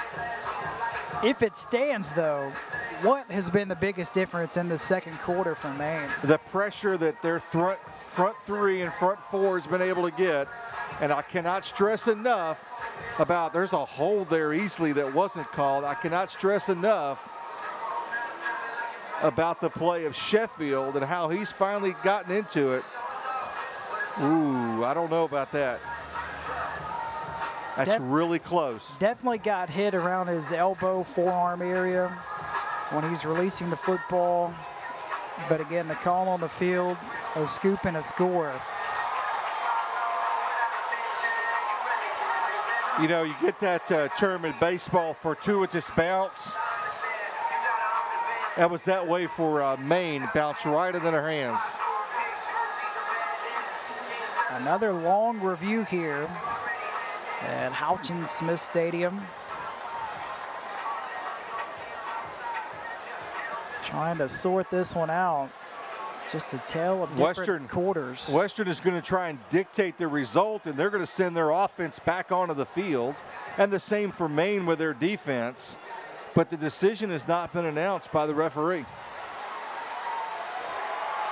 This is called polling election numbers, is what this is called, right? I don't believe I've ever seen this in the replay age.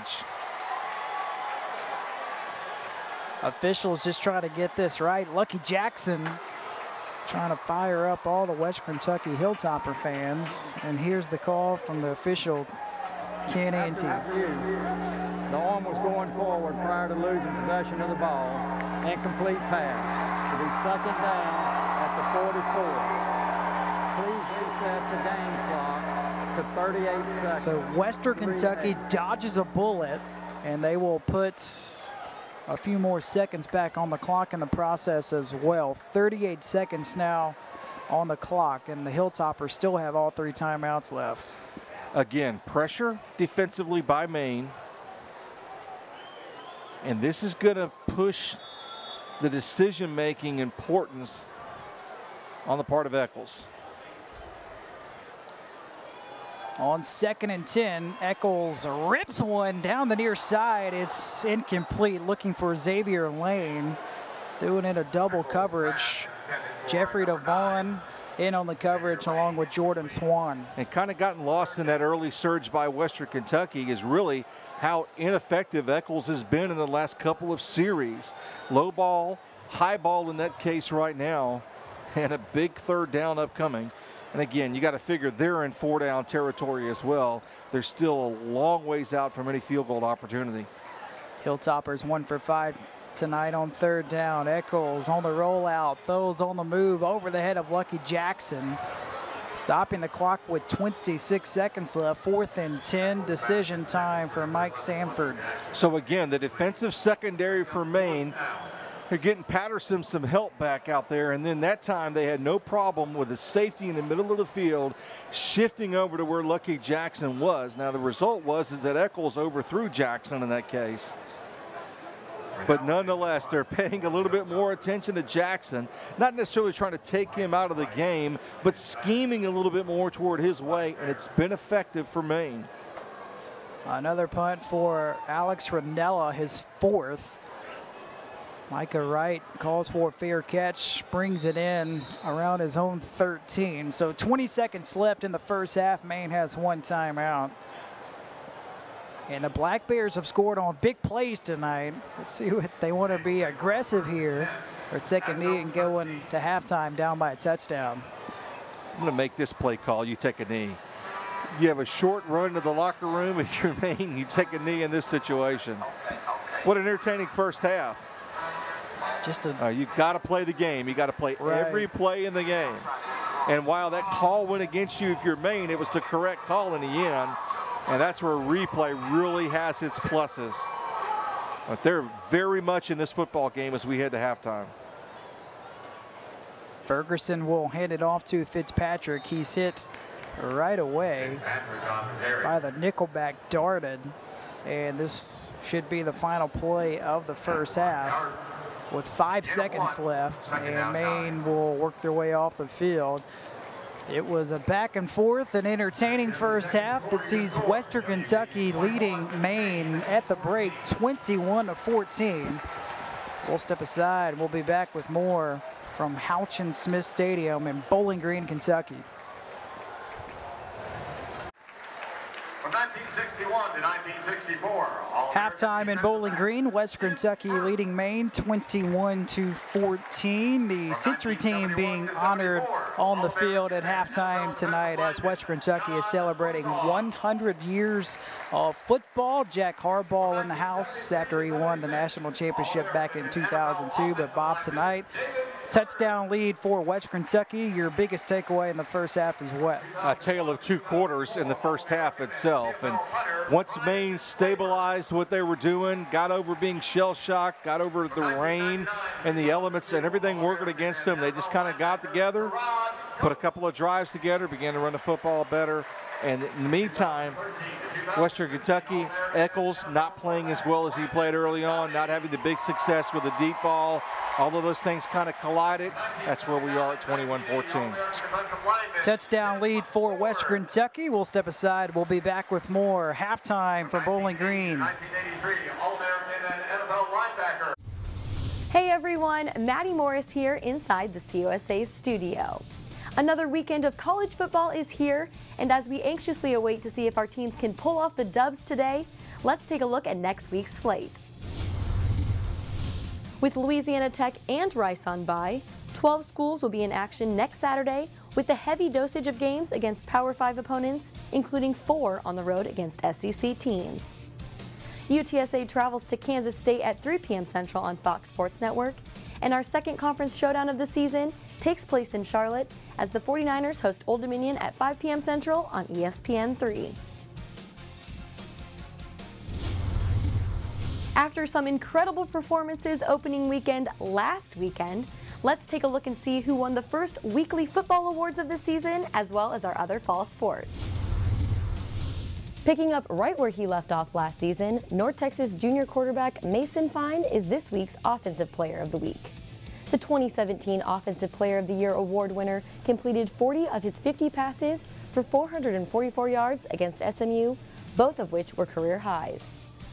Not only that, but the 444 yards is the 5th most in a single game in North Texas program history, while the 40 completions is tied for the 3rd most in a single game in program history.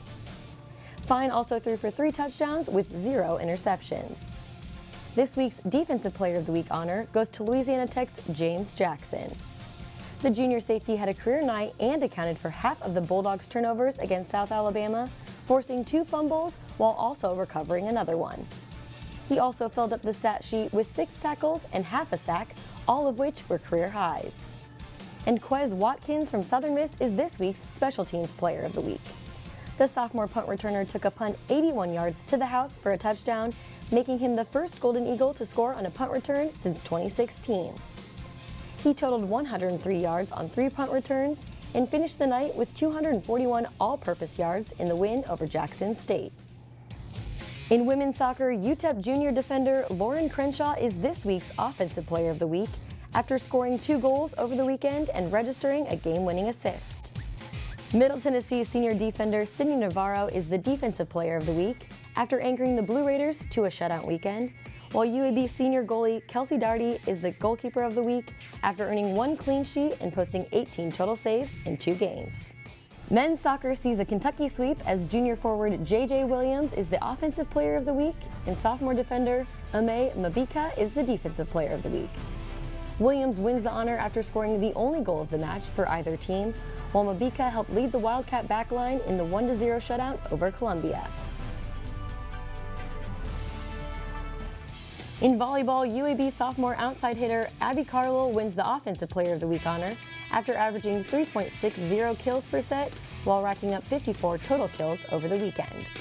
Rice's Grace Morgan is this week's Defensive Player of the Week after totaling 14 blocks in over 11 sets at the Owls home tournament in Houston, while Florida Atlantic's Yvonne Martinez is the Setter of the Week after averaging 11.44 assists in their home tournament over the weekend. And Charlotte setter Nia Steele is this week's Freshman of the Week after dishing out 162 total assists for a 9.53 assists per set average. And make sure to tune into our Conference USA Facebook page every Monday at 3 p.m. Central for our live Player of the Week announcement presented by Top of the World. For Conference USA, I'm Maddie Morris.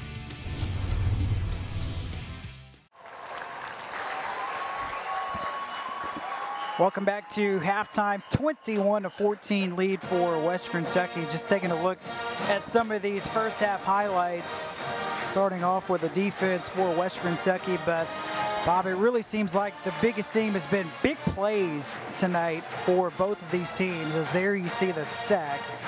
And then here are some of the big plays that we alluded to. DeAndre Furby with the run, and then first play of the game for the Hilltoppers, it's a touchdown toss to Lucky Jackson. Yeah, then they're rolling, right? It's 21-0. Looks like it's going to be a long night. Looks like Graham and Bob are going to have to pull their filler material in, and then all of a sudden, Maine gets back into it. They had a couple drives where they began to run the football that may not have been scoring drives, and then they had a couple things go their way. The touchdown pass, Ferguson, Jefferson began to run the ball well, become involved in the receiving game, and then all of a sudden you get to this point where you're like, okay, Maine also had a touchdown call back on a catch and on a fumble that they recovered and returned for an apparent touchdown at the time. And so we had to wait on the result of that. It was correctly called a incomplete forward pass. But then Maine still defensively, after Western Kentucky getting a second chance, they were able to hold defensively as well, and that's where we are here at halftime, 21-14. This will be a very good 30 minutes upcoming. What do you think will be the biggest keys for both teams in the second half? Well, for Western Kentucky, they got to get back to what got them that 21-0 lead. Of course, one of them was a very fortunate defensive play, but Eccles has got to get more accurate. Graham, he kind of tailed off there, especially in the second quarter. Got sacked a couple of times. Defensive adjustments by Maine was the difference. For Maine, I just got to continue to play defense as well as they've been playing, because I think part of Eccles' inefficiencies has been forced by the defensive play and the adjustments that Maine meant. So obviously, like a basketball game, the first 5 minutes, but the first possession by each of these teams here in the second half, I think, is important. 21-14 lead, only 60 yards of offense for Western Kentucky in that second quarter. We had an eventful first half, and we should be in store for a fantastic second half. We'll step aside. We'll be back with kickoff when we return. 21-14 lead for Western Kentucky. Back with more after this. Welcome back to Houchin Smith Stadium in Bowling Green, Kentucky. Graham Doty and Bob Belvin, happy to have you with us tonight. Taking a look at the first half stats.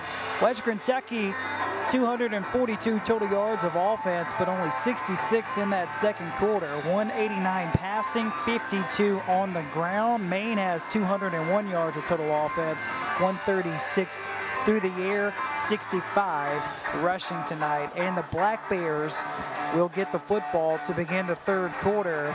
And we still have a lot of time left, Bob, but this seems like a huge drive for Maine to begin the third quarter. Well, it is, and I use the overused basketball analogy, first 5 minutes kind of situation, but I really think that's what we got here in terms of Maine. I think it's more incumbent upon Maine to possess the ball for a while, even run a little clock here early and put some points on the board and just put themselves within striking distance.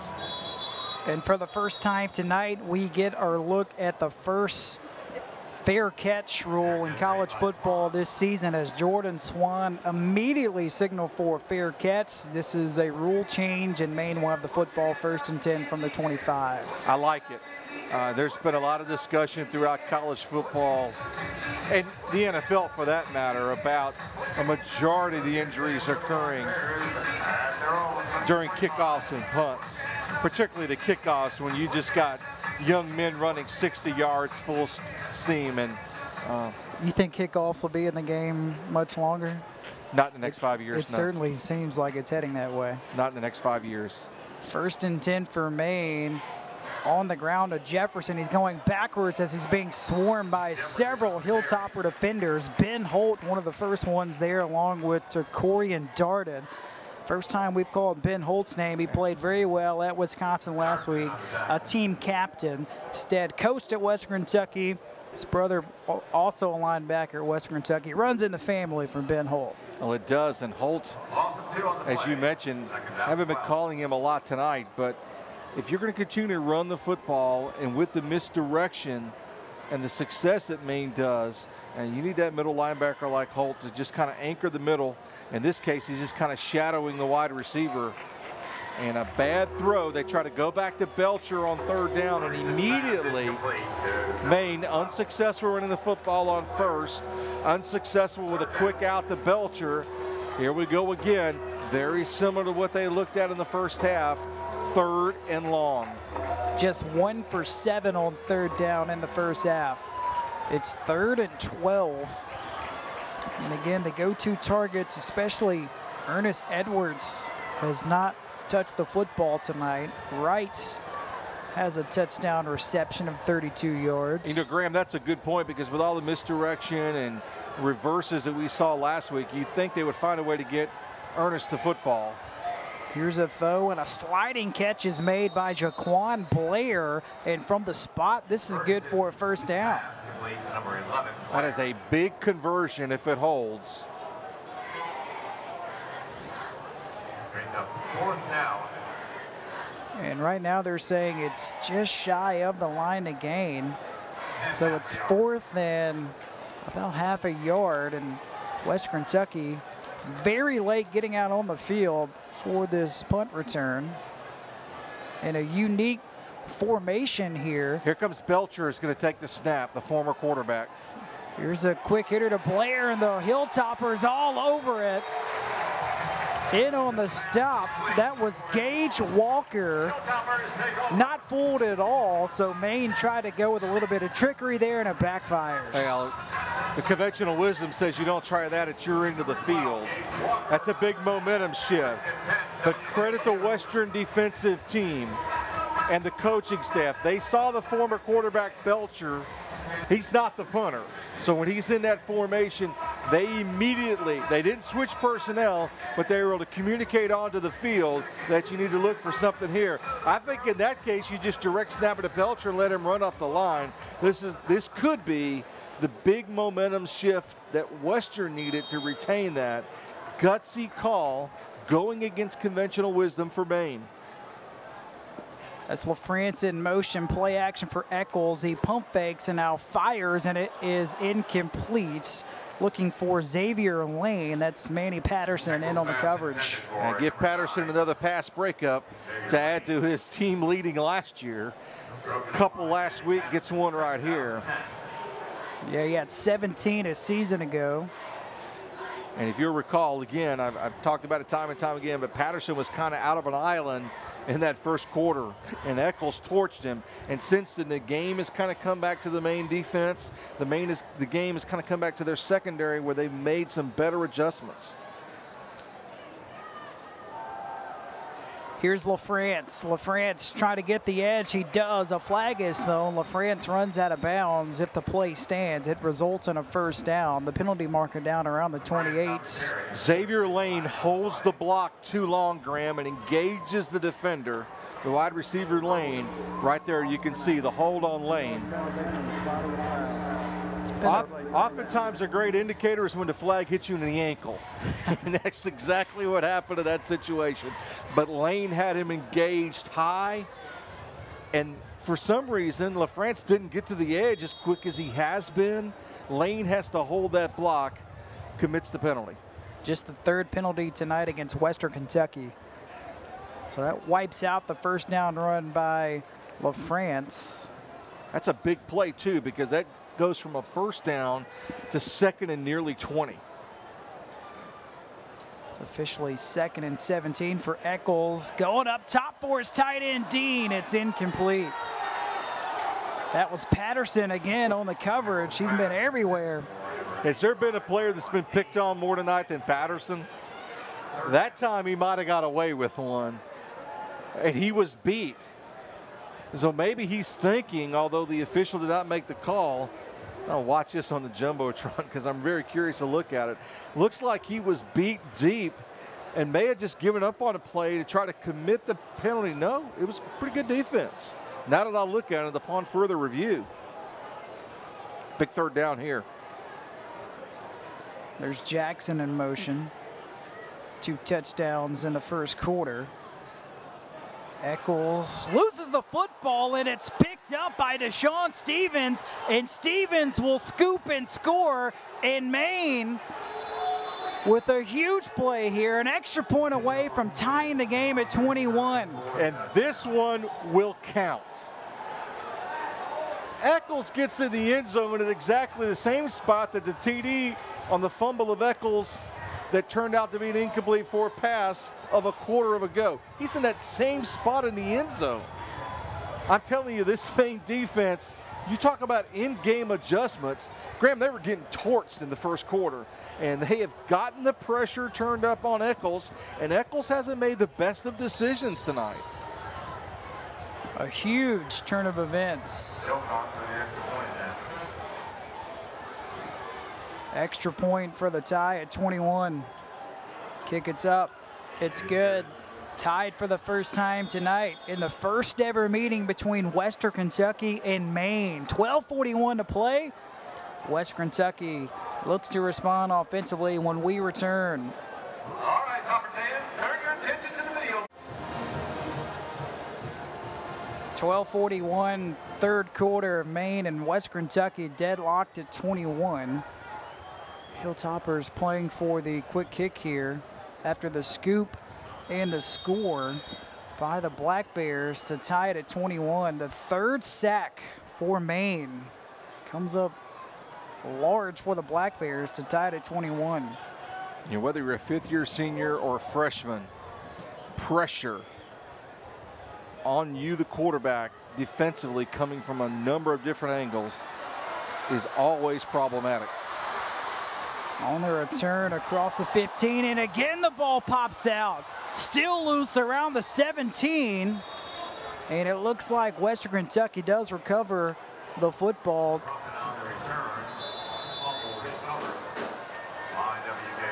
Looks like Gage Walker with the recovery. And we got a Maine player down on the field. So Deshaun Stevens, it's officially ruled a 50-yard scoop and score, and the third sack of the game for Maine. And this is a Western Kentucky offensive line. It was an issue a season ago. They allowed 48 sacks, which was 129th in the FBS. Only allowed one last week to a very good Wisconsin defense. We touched on the offensive line. Everybody started a new position last week in Madison. Only two other teams in the country can say that, Fresno State and UTSA. But tonight, this O-line for the Hilltoppers has given up the 3 sacks, and that one, the ball popped out, 50-yard scoop and score for Stevens. So here comes the Hilltopper offense, again jogging out on the field.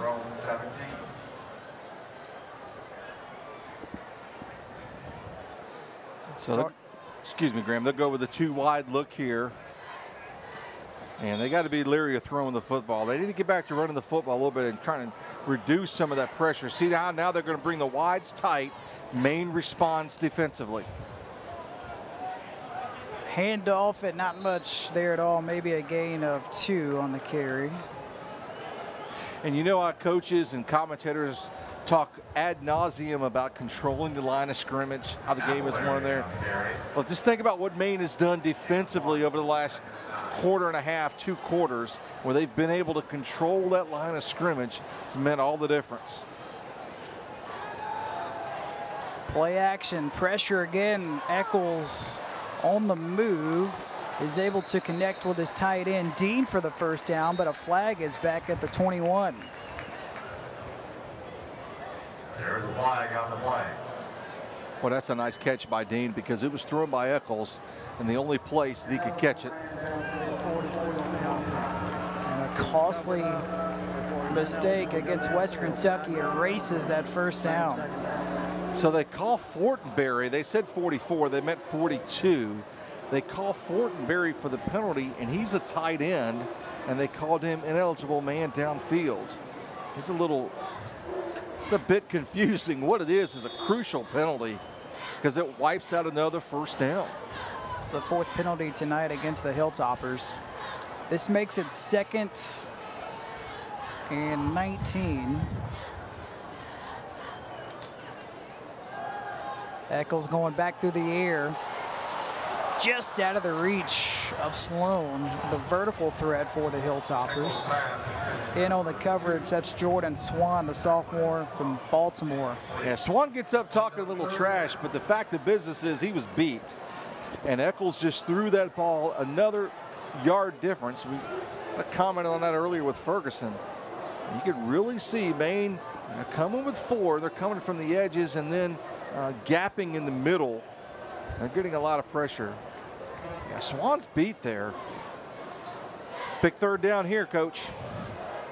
It's actually 3rd and 14. West Kentucky just 1 for 7 tonight.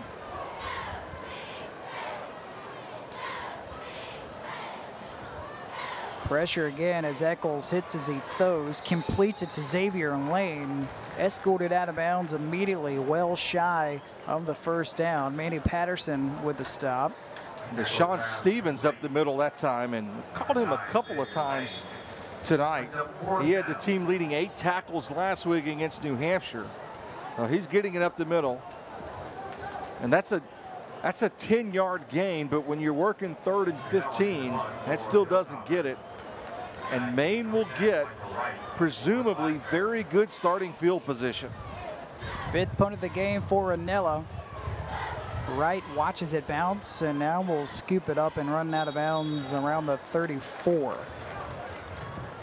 So just under 11 minutes to play in the 3rd quarter. West Kentucky and Maine tied at 21. We got a timeout called on the field as we'll take a break with them. Maine will try to take the lead for the first time when we return to Houchin Smith Stadium in Bowling Green, Kentucky.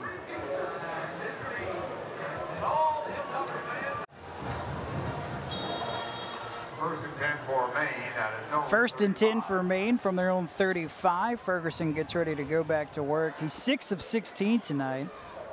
147, 2 touchdowns and an interception. Gets clobbered as he releases the football, and it's broken up at the last second by Darden.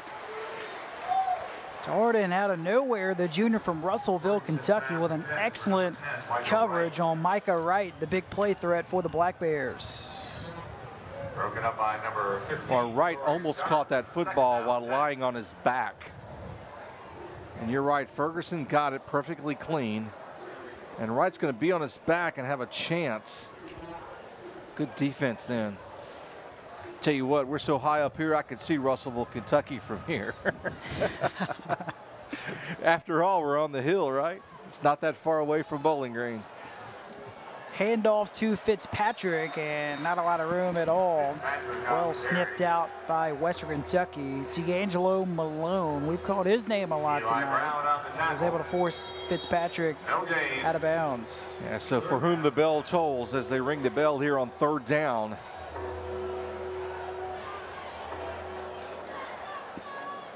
One for 8 tonight on 3rd down is Maine.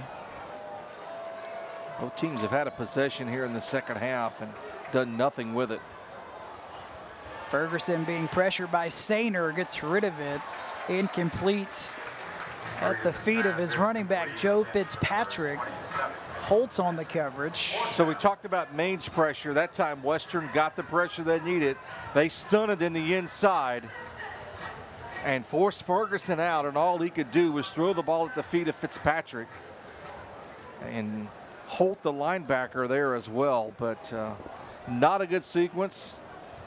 ×2 in this half for Maine offensively. They're going to get Belcher in late. I don't think Belcher's going to fake it here like he did last time. Remember last time Maine went for the fake punt on 4th and half a yard and did not convert it. This is a pretty good punt as Cray brings it in at his own 23. So this is a Western Kentucky offense, just got off to a white-hot start, scoring on the first play of the game. And since then, they just had problems maintaining the football. A lot of turnovers against the Hilltoppers tonight. We got a timeout called on the field with 10:05 to play in the 3rd quarter. 1st and 10 for Western Kentucky when we return after.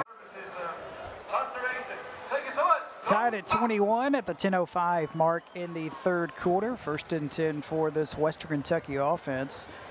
Drew Eccles tonight, 12 for 23, 197 through the air, 2 touchdown passes, both in the first quarter.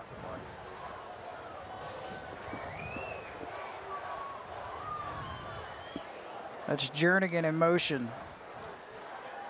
Eccles tries to set up a screen to Sloan, and Sloan wiggles his way for a short pickup.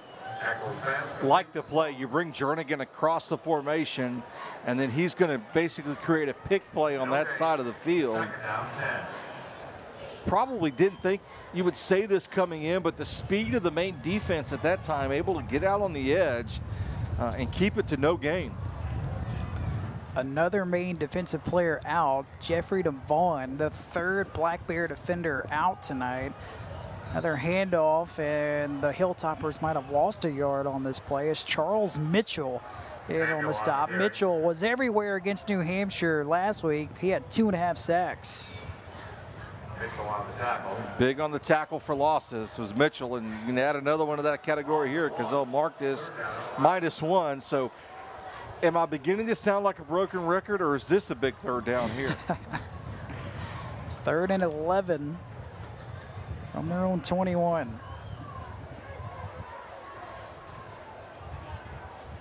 Eccles trying to get out of trouble, and Sheffield wraps him up and brings him down back at the 12. Yeah, and Ed Stevens on the twist. Did you see the play? Sheffield and Stevens with a little twist right in the middle.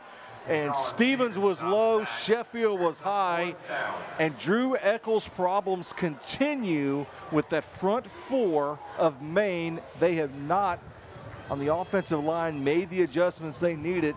Eccles has made a few bad decisions along the way, but man, oh man, has Maine just improved dramatically with their adjustments on defense. Fair catch called by Wrights at his own 47. Big news offensively, injury-wise for Maine. One of their top playmakers, Ernest Edwards, is out for the rest of this ball game. He didn't even really touch the football tonight, especially offensively, touching on special teams, but that's a huge loss for Maine the rest of this game.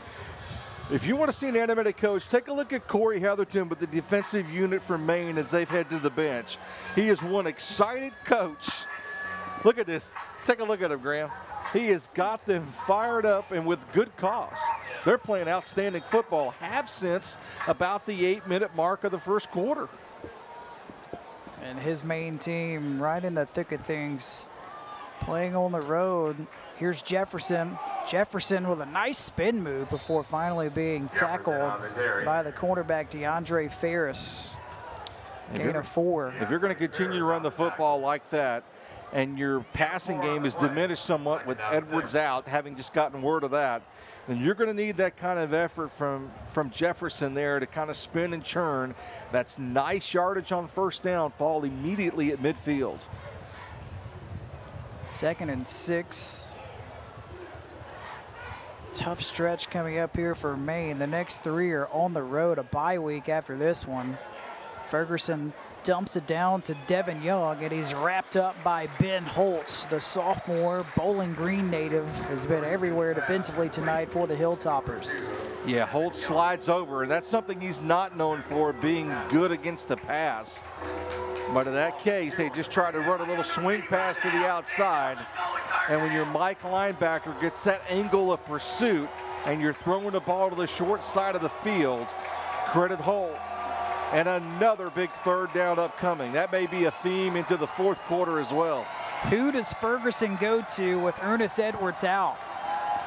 Dials one up for Devin Young and overshoots him. Incomplete. 4th and 8 on the way for Maine.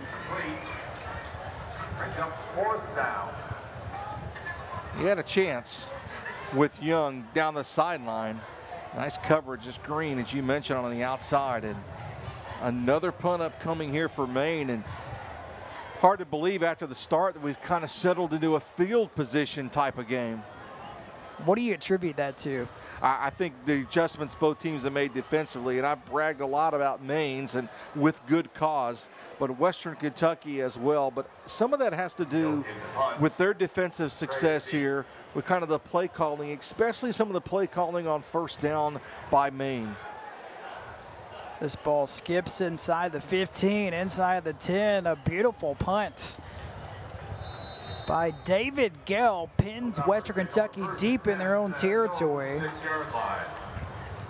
And they will officially mark it down at the 6 with 6:39 to play in the third quarter. Western Kentucky and Maine tied at 21.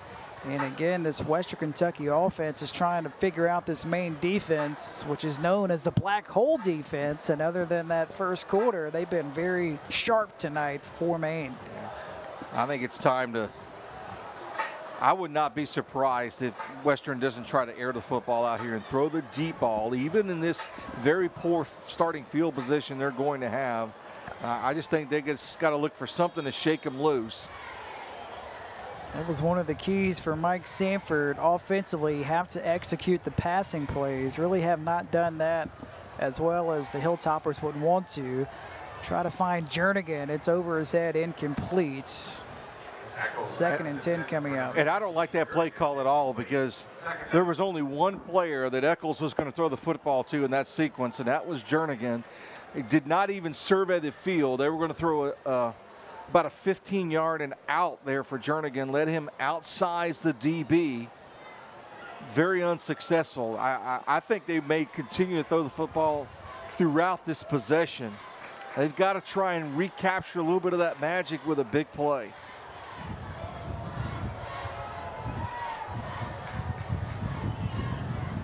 Two tight ends on the field here. Pressure in the end zone. Eccles avoids it and is able to connect with Jernigan. And from the spot, he's just short of the first down. When you take a look at that play, when they move Trigg to the short side of the boundary, look at how far Eccles had to make a throw. He had to throw the ball nearly 35 yards to gain 7. I still don't understand that play calling in that situation, when you can run Jernigan on a little waggle in the middle of the field, or even have him go the deep ball again on the longer side of the field. 3rd and 2, West Kentucky on the ground, and this will depend on the spots. He's short. The line judge is going to come to the 15. The yard to gain is the 16. And the referee already has his fist in the air. That was Deshaun Stevens, one of the first ones in on the stop. It's 4th and 1, offense on the field. Western Kentucky on their own 15. It's a handoff. Maine all over it. Officials come charging in, trying to figure out where they want to spot it. This may appear to be a turnover on down, as Sterling Sheffield, again, one of the first ones there, and Maine comes up with a huge stop on 4th down. Wow. So we saw Maine roll the dice early in the third quarter. Western Kentucky returns the favor, and there's no question about it. The line judge in 2 successive plays ran immediately up the 15-yard line, Graham, and told him to spot the ball right there when the yard to gain was the 16. This may be hard to believe, but this is the first time that either team has been in the red zone tonight. Yeah, we talked about that at halftime between ourselves and never really bought that out on the broadcast, but it was all about big plays in the first half. Now it's settled into a defensive battle, and I kind of like Maine's defense right now, and now they need to, I wholeheartedly think right here, you must score 6. If you're Maine. This was an area where the Black Bears were very effective last week, and they go to Micah Wright for the touchdown. A 15-yard touchdown pass, Ferguson to Wright, and for the first time tonight, Maine takes the lead. Boy, this team doesn't quit, and there's a lot of football to be played. There's 20 more minutes of football to be played. Love the pass call. Love the play. Love the execution. And how often do you see when you make a big defensive play, you kind of go for the home run ball? The only difference in that situation was they had a short field to work with. Kenny Doak on for the extra points. And the sophomore right down the middle. Maine was behind 21-0 at one point, now 28 unanswered, and the Black Bears take the lead for the first time tonight with 5:16 left in the third quarter. And we probably got to take a commercial break, but I would not be surprised if you don't see an offensive quarterback change for Western Kentucky coming up. Be real curious to see how long they're going to stay with Drew Eccles. They need a jolt of some sort. Looks like we'll keep it here with 5:16 left to play in this third quarter. And as you just alluded to, definitely something to keep an eye on. Look at the body language of the two sidelines. Now, granted, we have a great viewpoint, right? But just take a look at the body language of the two sidelines. This is a Maine team fired up. They defeated the number 7 team in the FCS, New Hampshire, their rival, to begin their season. Go on the road, a tough stretch coming up. You're at Western Kentucky, at Central Michigan, at Yale, who won the Ivy League a season ago. But Maine has been very tough and physical tonight. They only have 4 home games this season. Yeah, you didn't think about that going into it. You figure everybody gets 5 or 6, right? They get 4. That's big. When you're an FCS school, that's big. You have to go to the payday games, this being one of them, and you have to try and work that schedule as best you can. Plus, they've got to go to William and Mary and Richmond. LaFrance on the return.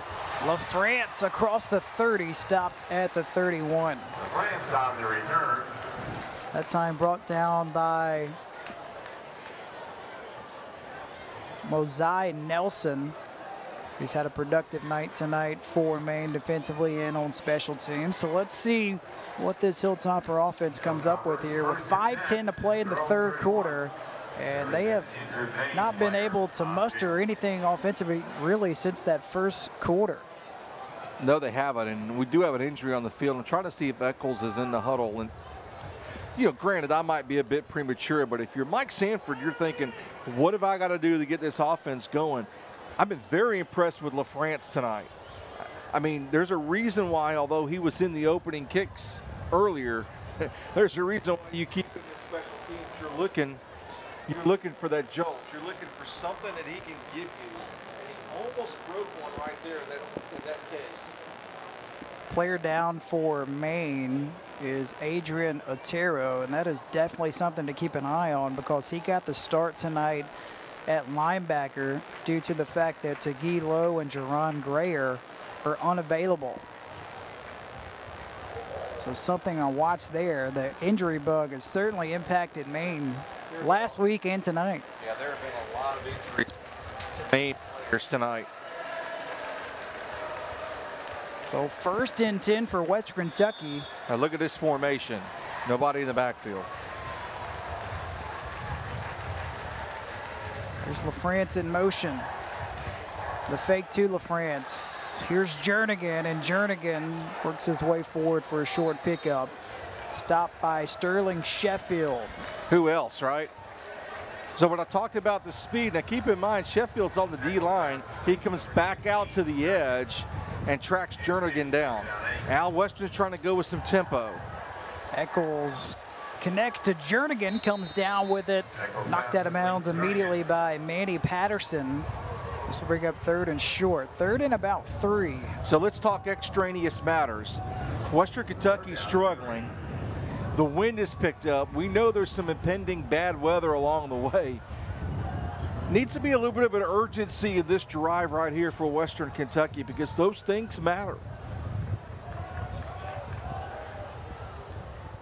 3rd and 3. Hilltoppers tonight just 1 for 10. Eccles to the sideline. Diving catch made by Jackson right at the first down marker, and they will move the sticks. Darius Hart's in on the coverage, and a much-needed first down for the Hilltoppers. Corey Heatherman tried to sell that to the line judge, and it wasn't where it was. The defensive coordinator for Maine. That gets a big cheer from this Western. That's their initial first down, I believe, here in the second half. Eccles with a clean pocket. Now he's being pressured and will just unload out of bounds. Best protection Eccles has gotten tonight was on that play right then. So that speaks to the coverage issues in my mind that Maine has corrected since they were burned so badly in the first quarter, because Eccles, for what I can recall, is the first time tonight, had all night to throw the football and still could not find an open receiver. And you just touched on it. That was the first down of the third quarter for Western Kentucky just moments ago. 2nd and 10. Here's LaFrance trying to get him the football in space, and LaFrance down at the 45.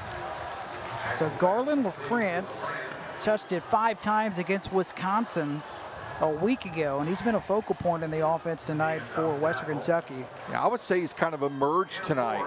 You know, we were anticipating to see him coming in, but he's been their most productive player here in the last 2 quarters alone, Graham. I mean, he's been able to run that jet sweep with some consistency, and that time I think he made a smart move by cutting back into the field.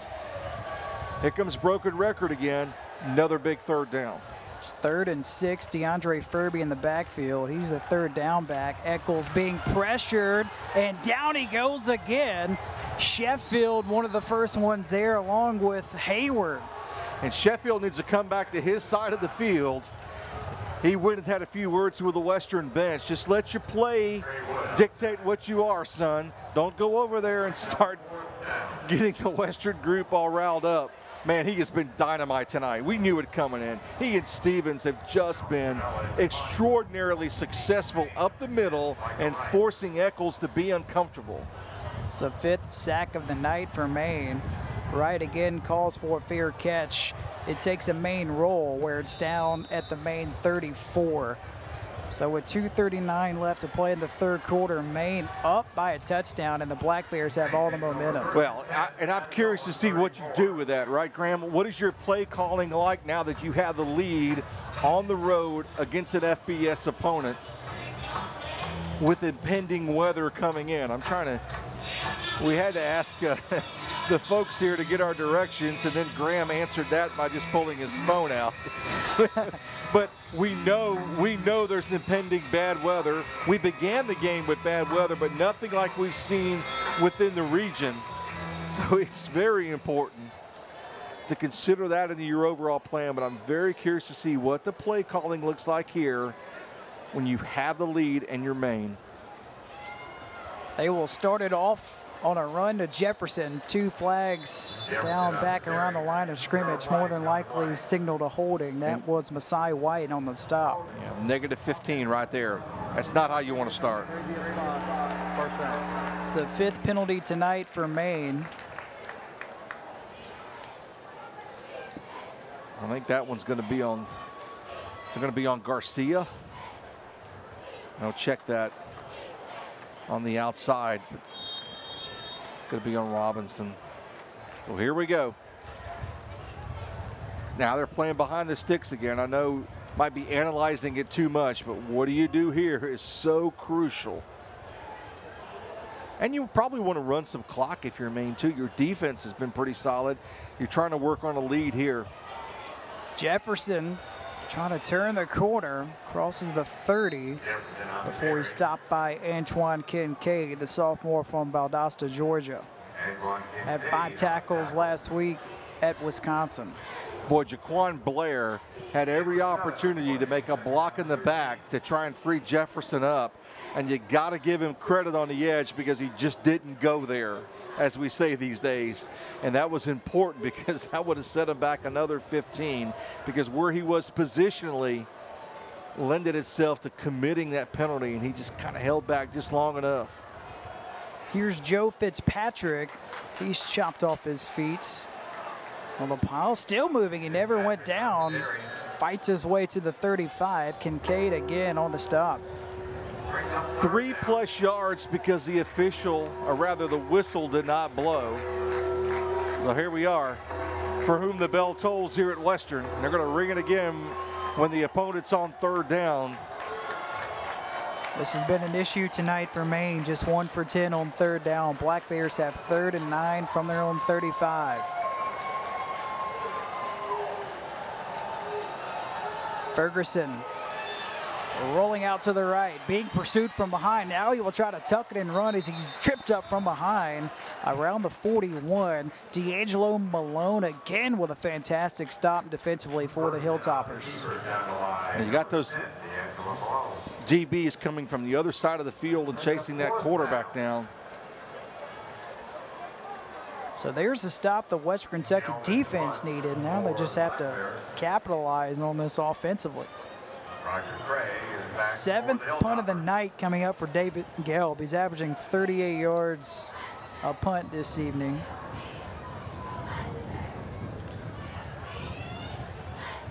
Roger Cray, the return man. It's a high snap. A flag is thrown, and Cray doesn't call for a fair catch, and he pays the price at the 30. It looks like Sheffield playing special teams as well in on the stop. Sterling Sheffield with the stop. The penalty marker's down at the 34 of Maine. There's still no announcement. I got to admit, I was going back down to the punt return. Hold on. Offense number 6. 10-yard penalty be tacked on to the end of the kick. First down. So that's a crucial penalty in that Western will start 1st and 10 from their own 40. 25 seconds left to play in this third quarter. All 21 points tonight in the first quarter for West Kentucky. Scored on the first play of the game, got a pick 6. Moments later, 2 touchdowns in about 90 seconds for the Hilltoppers. And ever since then, this Maine defense has been stout. And look where Jernigan is at the numbers. Now they're going to rotate out the wide receiver for Western, top of your screen. They're going to rotate out now and pick him up. Man, there's no help in the back half of the secondary. Something to watch for sure. Play action. Eccles steps up in the pocket, fires, incomplete. Not on the same page with Lucky Jackson. Eric Robertson almost had himself an interception if he comes up with that one. If he just looks up in that case. And that's on Eccles. Eccles did a good job. That pocket again collapsed behind him. He stepped forward and away from the problem at the moment and just made a horrible throw.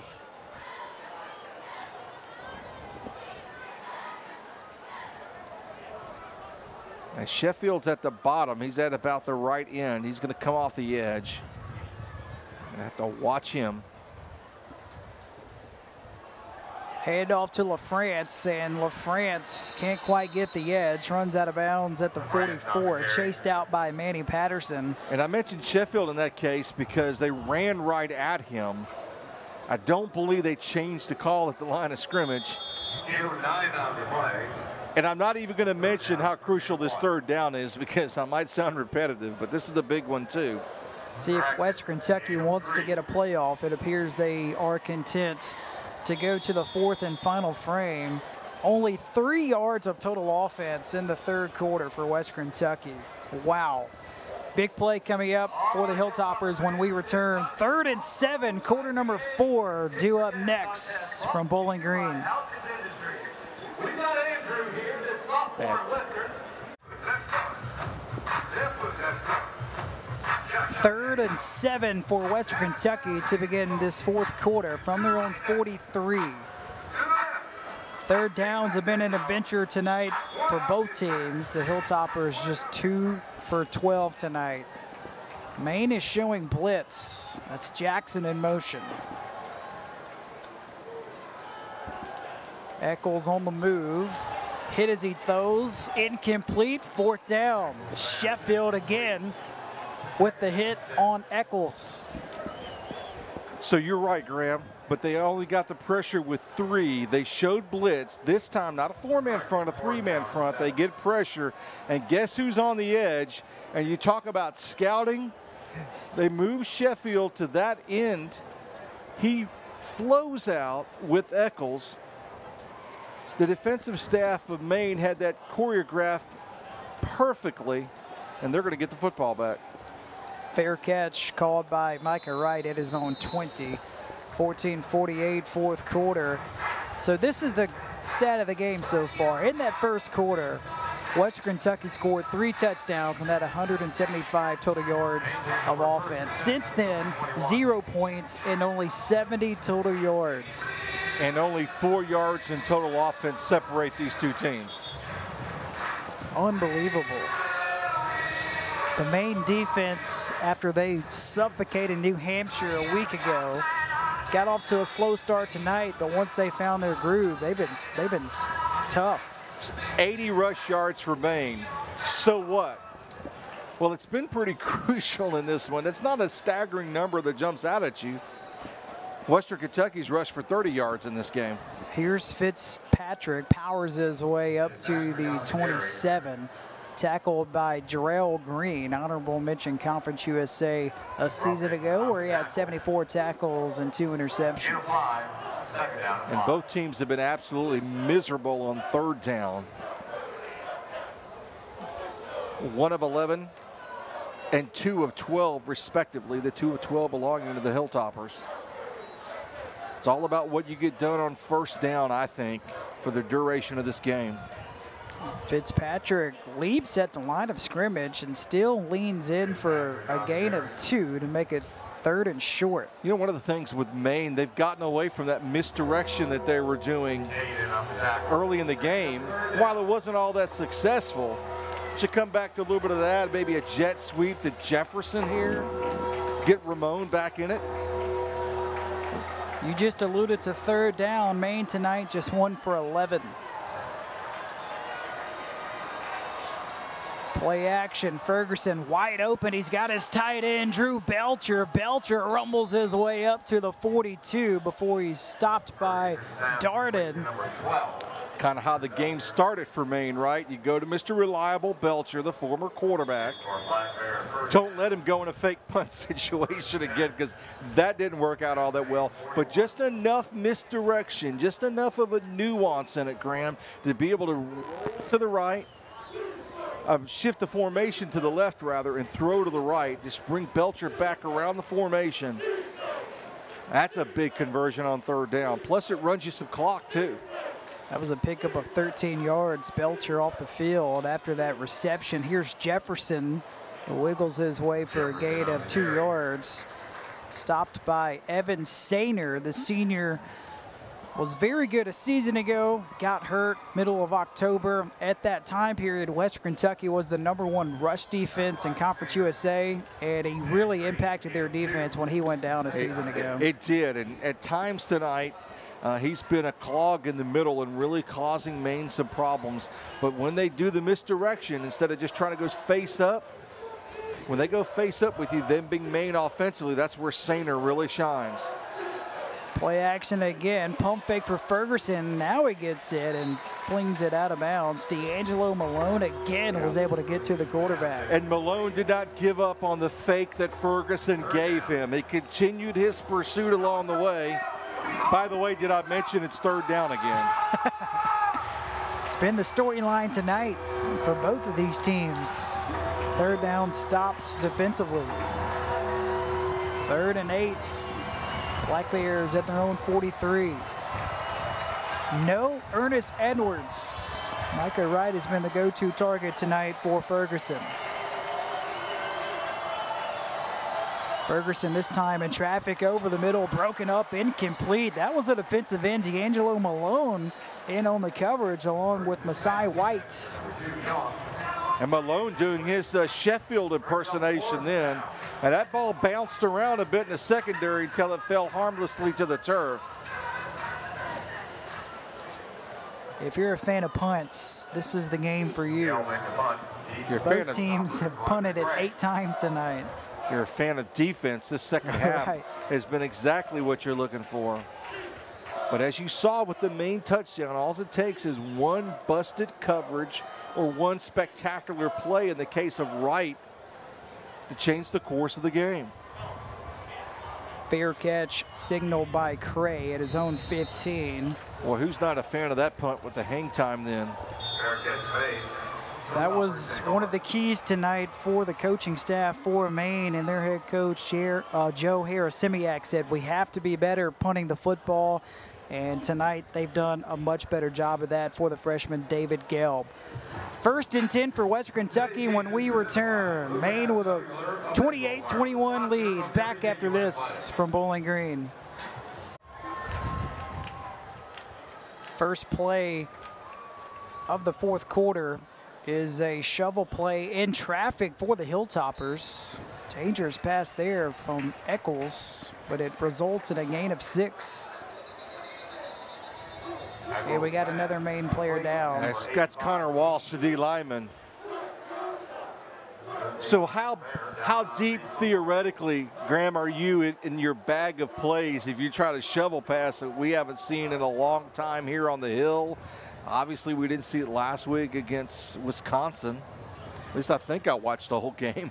I'm like, you know, that's a little bit of a wrinkle that is so safe and so, I think, you know, kind of needed at this point in time in the game. So, you know, Western, you know, you want to stop short of saying they're pulling out all the stops, but a wrinkle here or there this late in the game, I like it. That was Mike Dean, the tight end, with his 4th catch of the game. He had 11 a season ago. He had 1 last week. And the player slow for Maine getting off the field is Connor Walsh. And this is a Maine defense. They have 3 guys out defensively.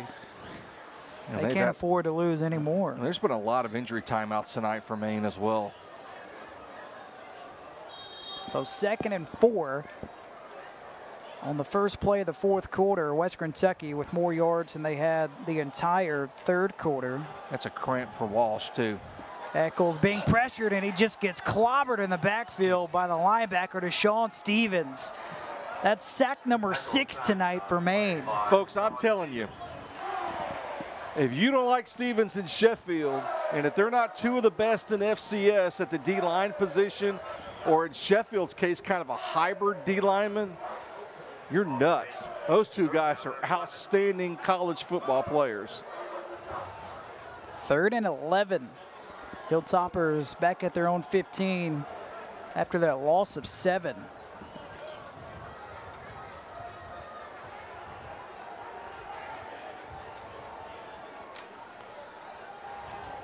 Eccles this time with a clean pocket, finds his tight end, Dean, and Dean spins forward to about the 19. He was tackled by Darius Hartz. 4th down, another punt coming up for the Hilltoppers. And look at the field position situation, too. And they're going to have to punt from inside of their own 5, about between their 5 and 10. Again, the wind has kind of picked up, and now it's kind of faded a little bit. It's in and out at one end of the stadium. The open end of the stadium, it appears to be a little bit more of a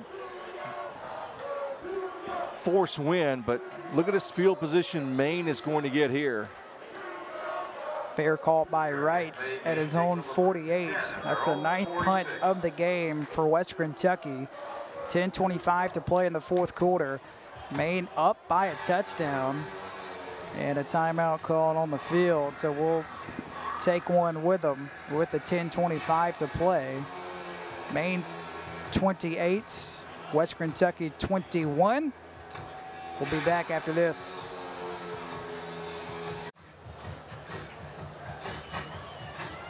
First and 10 for Maine from their own 46, up by a touchdown. 10:25 to play in this 4th quarter. Maine is 2-0 all-time against Conference USA schools, with both wins coming against Florida International. And they begin the drive with a handoff to Fitzpatrick. And the junior rumbles his way for a gain of 6 before being tackled by Ben Holt. Trying to find a leading rusher, Jefferson. Does not appear to be on the field right now for Maine. And that's an interesting development. That's nice by Fitzpatrick. We've seen a couple of those in sequences, but guess what? They haven't been able to convert it in 2nd and 3rd down after a good run on 1st down by Fitzpatrick. Another handoff to Fitzpatrick. This time he's stonewalled after a short gain to bring up 3rd and short. Ben Holt again on the stop. Ben Holt and his brother Nick Holt are the second set of brothers to be named captains at Western Kentucky, joining Elmer and Lee Murray, who both played for the Hilltoppers back in the 1960s. And you talk about players warming up. It sounds like a funny analogy to use in football, but Holt has gotten better as this game has gone on. He's been a beast defensively as well. It's 3rd and 2. Fitzpatrick in the backfield. It's the 3rd handoff in a row, and a big hole up the middle for Fitzpatrick before he spun down at the 24. Stopped by the safety, Drell Green. So see, when they checked off at the line, they were going to throw the football. They were going to throw the football to right in the short boundary right in front of us. When they checked off, that created that running play then for Fitzpatrick. Green defensively shifted from the side of the field where Micah Wright was to the opposite side of the field. Green ends up making the touchdown-saving tackle on Fitzpatrick. It's a gain of 22, tied for the longest run of the night for Maine. The 4th handoff in a row to Fitzpatrick. This one results in a gain of 1. Ben Holtz again on the stop for the Hilltoppers. Holt tonight up to 7 tackles, ties him with Jawan Jones for a team high. Need to check the field goal range here. Now they're going to make a change as Maine, and they got 12 on the field now. I'm going to get that corrected. They're in no hurry to run a play. They've got 10 more seconds to go. They're going to really shorten this game. Boy, a field goal here, 10-point advantage looks pretty stout if you can get there. Fitzpatrick this time turns the corner. A physical run for Fitzpatrick as Maine is now in the red zone. Devin Key with the stop. Misdirection upcoming here. There's going to be something that's going to be designed to keep Western off kilter. And there's the official's timeout. There's an injury on the far side of the field. One of the key things for Fitzpatrick, I know it's really early to think about this, Graham, but Fitzpatrick probably needed to stay in bounds in that situation. Player slow to get up for Western Kentucky. It was Key who made the tackle. And the clock, as you alluded to, it is stopped with 7:48, and the clock, especially if Maine comes away with points here, the clock is a factor for Western Kentucky. It is moving.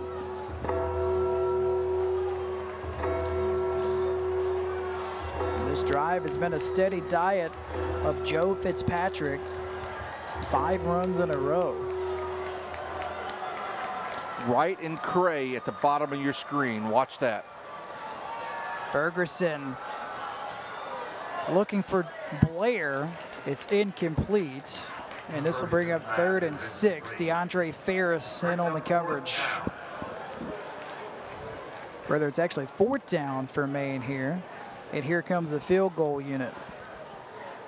Field goal kicker, sophomore Kenny Doak. 3 for 5 this season with a long of 35. This is a 37-yard field goal attempt to make it a 2-score lead for Maine. Appears to have the wind at his back ever so slightly. Snap is down, kick is up. Has plenty of leg, and it's good. And a 10-point lead for Maine, 31-21, with 7 minutes and 11 seconds left in the game. So Maine has scored 31 unanswered points since the first quarter.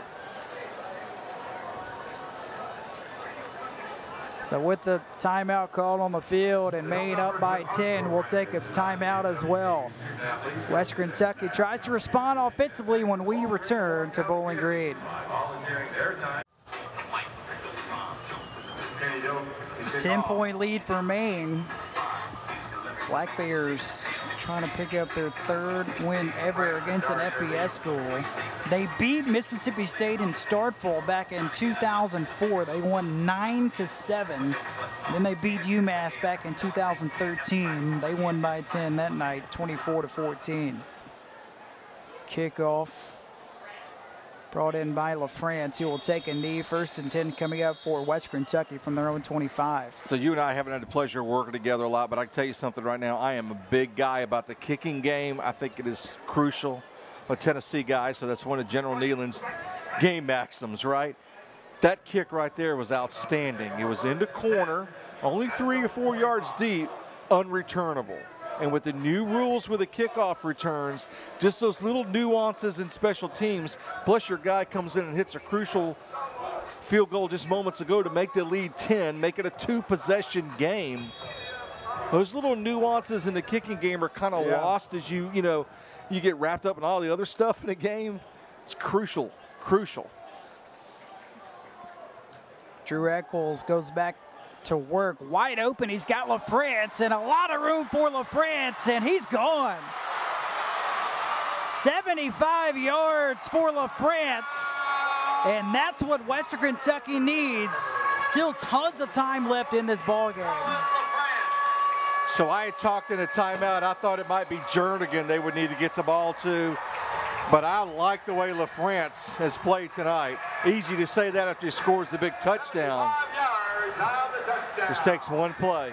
When you live on the edge with a back and forth defensive game, hats off to Western Kentucky right then. And now all of a sudden Eccles has energy.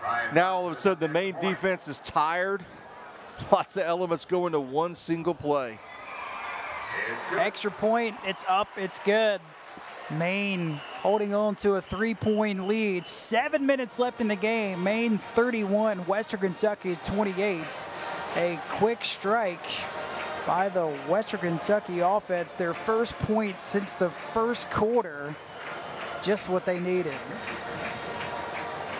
We'll keep it here. Still tons of time left in this contest. And another big factor, Western Kentucky, along with Maine, they each have 3 timeouts remaining. Last time Maine had the football, 5 runs in a row to Joe Fitzpatrick. It'll be interesting to see how the Black Bears want to start this drive. I don't think it's any different. Schematically, strategically, I really don't. If you're able to run the football, continue to do so. I still think a little mixture of that short passing game, trying to find Belcher underneath. And then we need to see a reemergence, if you're Maine, of Jefferson to get back in the football game. And it may have just been his rotation to be out last time. We talked about that during the break as well. But I was very surprised he was not in that offensive series that resulted in the field goal just moments ago by Maine. But that seems like forever, right? Another fair catch signal by Wright. Second time we've seen that tonight. Maine using the new kickoff rules to their advantage. 1st and 10 coming up from their own 25. So last time Maine had the football, 5 runs in a row, 1 pass. It was incomplete, settled for the field goal, up by 3. Chris Ferguson tonight just 9 of 25, but he does have 3 touchdown passes.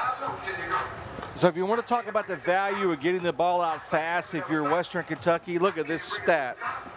Tonight, Maine has sacked Western Kentucky for negative 138 yards. Can that be correct? I'll have to look. Yes. Another handoff to Fitzpatrick, tackled by Darden. That really is remarkable. So in that case, getting the ball out quick like Western just did and getting to your speed on the outside. Am I reading that stat right? That's incredible. 6 for 42, I believe. 6 sacks, 42 yards. It's the adjusted for the rushing, so that plays into your rushing total. My apologies. 2nd and 6, another handoff to Fitzpatrick, who somersaults his way to the 34. A yard shy of the line to gain. That was Kyle Bailey, the sophomore from Carrollton, Georgia, with a hit. That's the adjusted number, taking the sacks out of it. Which I thought is always unfair against the quarterback, right? Huge play here. 3rd and 1. Maine tonight 3 for 15 on 3rd down. Western Kentucky crowds the line of scrimmage. Fitzpatrick lowers his head, picks up the 1st down for Maine. So what that does, Graham, that buys you about 2 more clock minutes when you were able to convert prior to the last two drives, Ramon Jefferson was the leading rusher. We haven't really seen him a lot in this fourth quarter, as Joe Fitzpatrick he's been the go-to running back in quarter number 4 tonight for the Black Bears.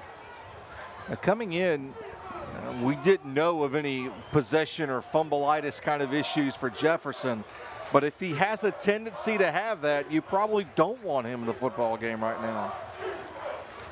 Fitzpatrick again falls forward to the 39. What it does is it doesn't allow you to do some of the misdirection because you don't have any speed to the edge that you have with Jefferson in the game. And we talked somewhat about that misdirection that Maine was able to put forward. Even when they were down 21-0, they were still consistent in their offensive philosophy about that. But if you're going to do nothing more than snap the football and hand it to Fitzpatrick and grind it out, if that's what you're committed to doing, then you're not going to see Jefferson in the game, even as a decoy in that sense.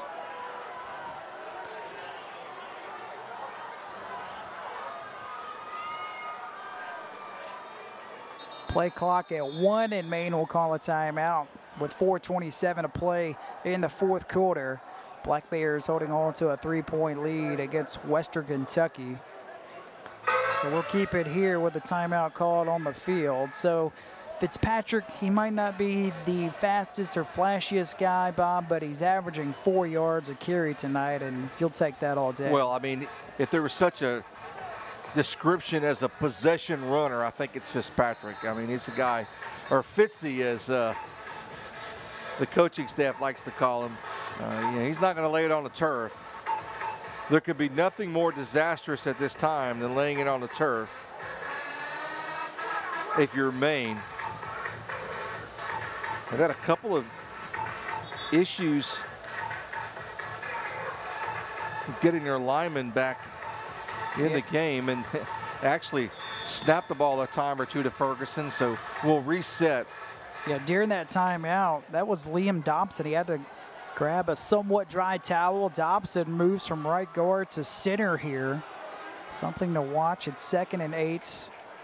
Another handoff to Fitzpatrick, and not much there at all for Fitzpatrick as he picks up a yard.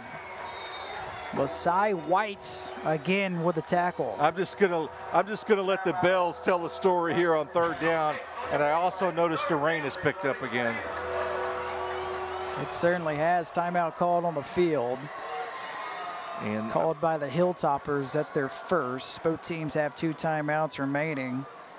4:20 left in the game. It's 3rd and 7. We'll keep it here. 3-point lead for Maine as this ball game coming down to the wire. And it's been a rain fest pretty much the entire game from kickoff. It has, but we haven't seen a lot of fumbles as a result of what we would directly attribute to the rain or not being able to handle the ball. A couple things to keep in mind if you're a kick or a punt returner, you're going to be looking up into it. Right. I mean, that's an element you got to keep. I noticed both centers do have the proverbial towels on the back of their jerseys at their waist. Get a good look at it right there. Rain just pouring down here in Bowling Green, Kentucky, and it's been steady like this the entire game for the most part. 3rd and 7. Maine 4 for 16 tonight on 3rd down.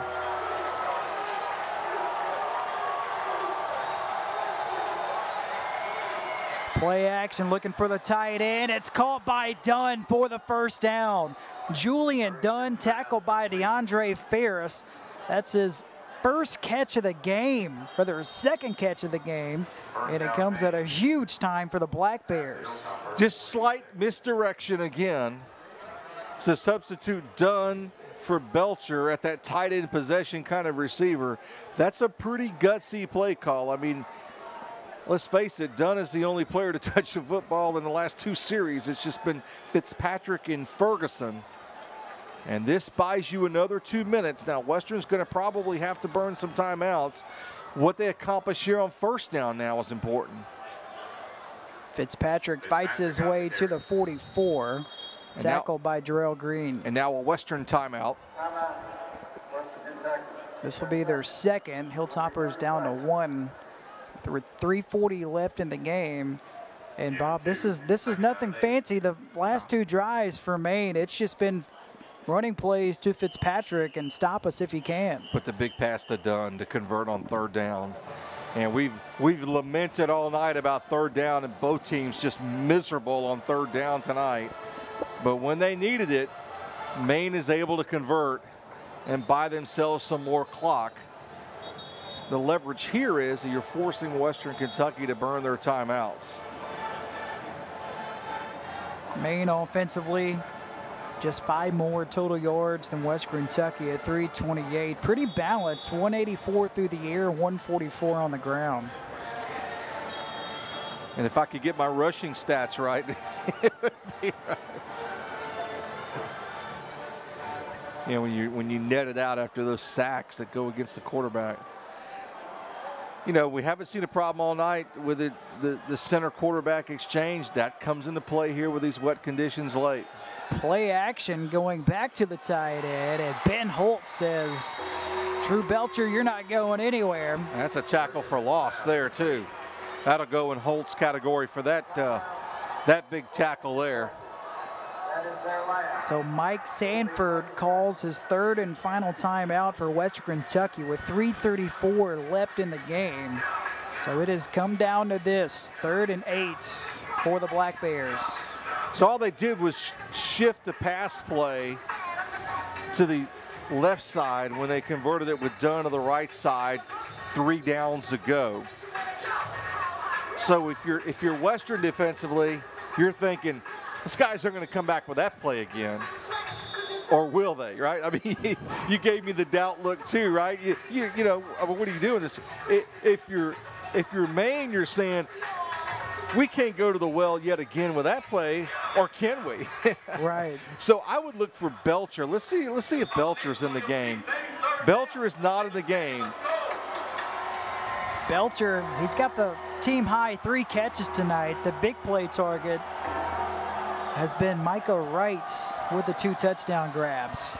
Play action again for Ferguson. He's going for his tight end, Belcher, and overshoots him, incomplete.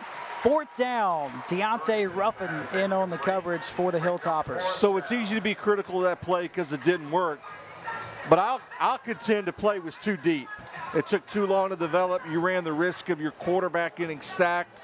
I mean, Ferguson has really taken well care of the football tonight, but how about a 7 or 8 yard? How about a play just to the sticks to get you what you need, maybe +1, instead of trying to go for it all, because you had the safety still playing deep coming over in that coverage, and then you had the corner on the outside man-to-man. That play really didn't have a chance.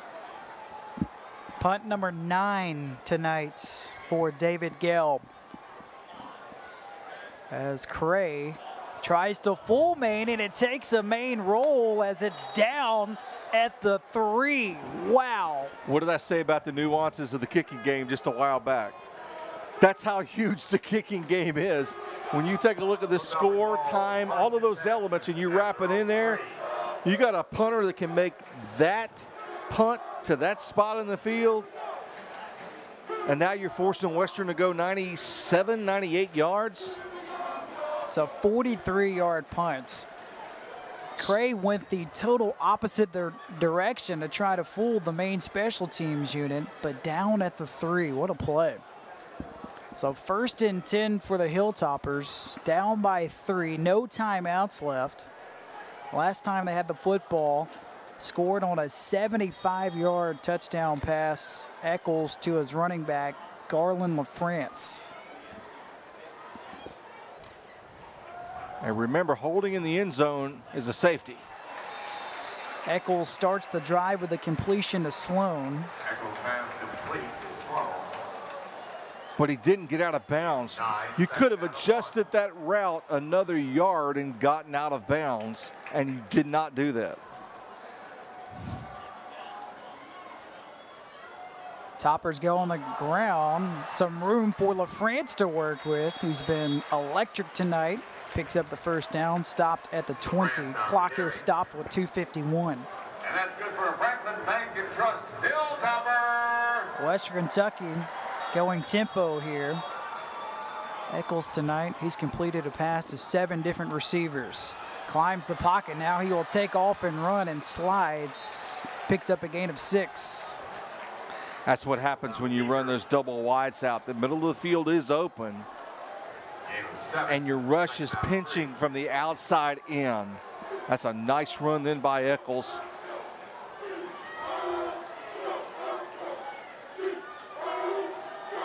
Second and 3 to the sideline, just out of the reach of Xavier Lane. Patterson in on the coverage for Maine. And there's Patterson again, and Western Kentucky's picking on him again on the outside. I'm waiting for some kind of twist or something defensively along that front for Maine. Now they're going to move Sheffield back in the kind of in the middle. Now they're going to bring him up. Keep your eye on him. It's on the left side of the formation. 3rd and 3. Eccles trying to buy some time. Finds Lucky Jackson for the first down. Jackson stopped at the 41. Stopped by Richard Carr, the freshman from Philadelphia. Clock is stopped at 2:08. Play of the night for Western Kentucky, no doubt. Eccles converts there. Why? Because Sheffield was just a half an arm away from sacking him. A little bit of fatigue perhaps now setting in for this Maine defense. Play action. Eccles, a long throw, incomplete over the head of Jernigan.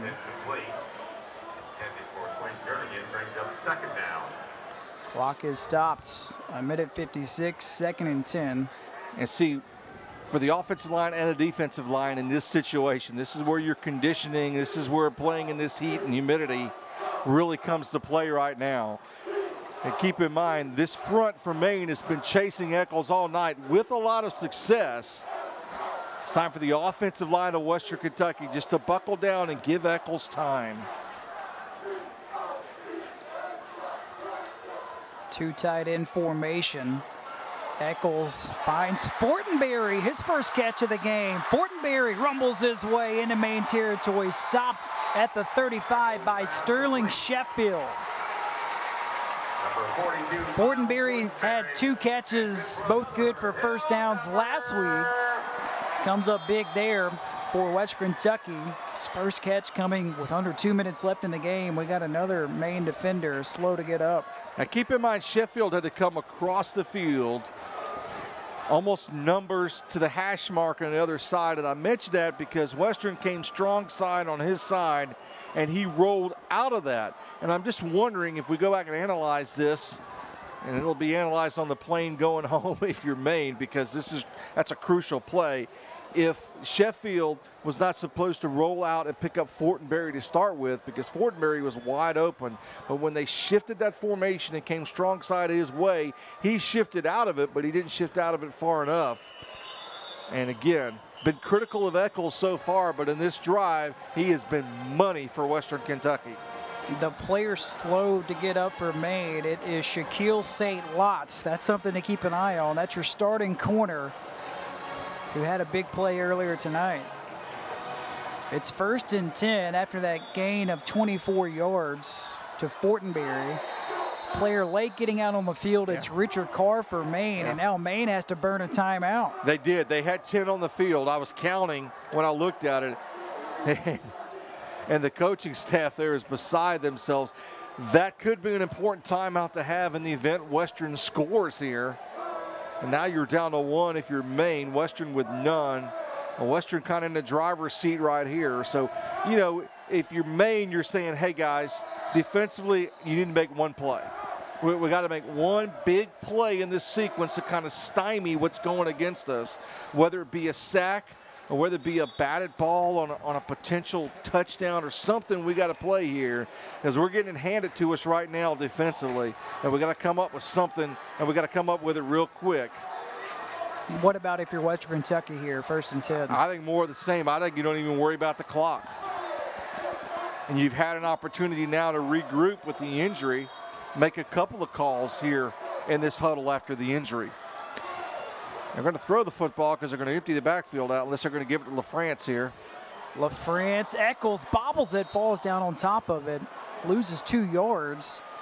Now you really have to pay attention to the clock. No timeouts left with 1:33. If you're wondering about field goal range, Ryan Nuss has a career long of 44. Still a ways away from getting there. Eccles, a high throw, incomplete over the head of Xavier Lane. Patterson again on the coverage.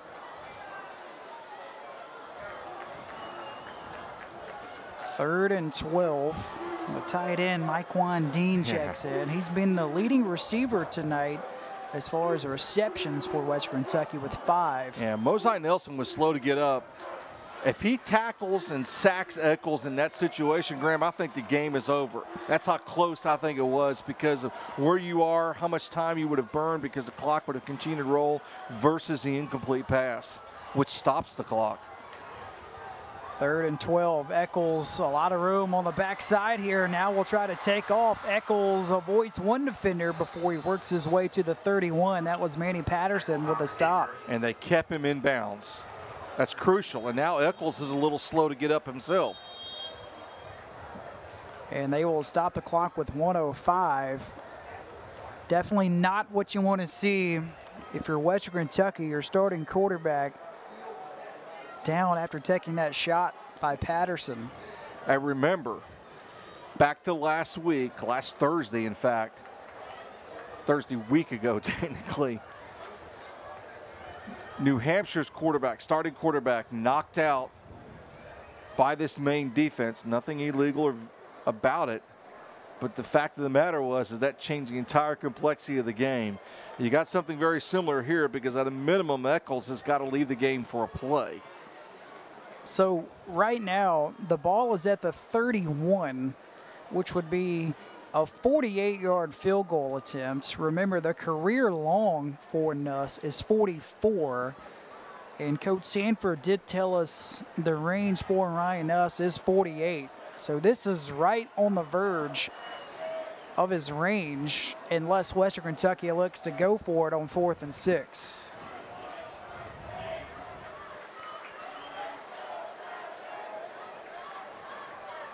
Well, a lot to talk about now. I think you've got to come in and try and kick the field goal here no matter what. Take a look at the wind. There's a little wind. There's no wind, really. I was thinking a little bit coming out of the east behind him.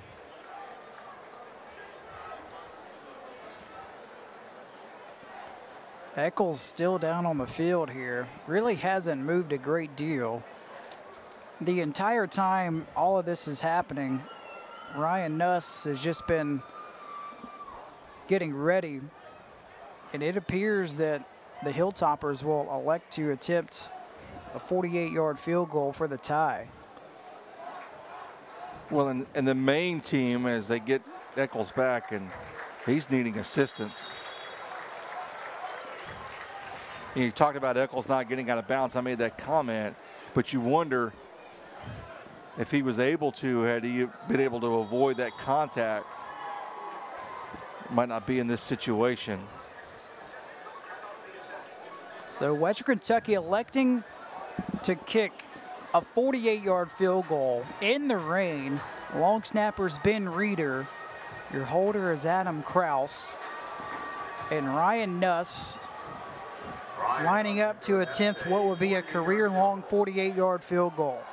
Clock is running under a minute.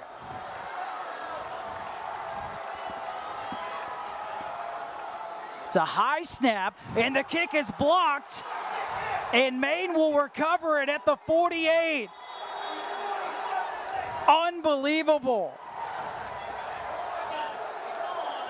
Maine 47 seconds away from picking up their 3rd career victory against an FBS school. And it would be the first time Maine would go to 2-0 since 2013. Jordan Swan with the block for Maine.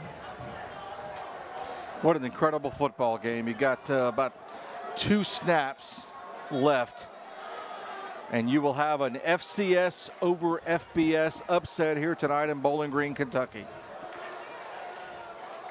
Just a high snap. You wondered how the weather would play an impact on that. I don't think he got a lot of elevation on the kick as well. No timeouts left for Western Kentucky. What a game for Maine. Dealing with injuries all over the place.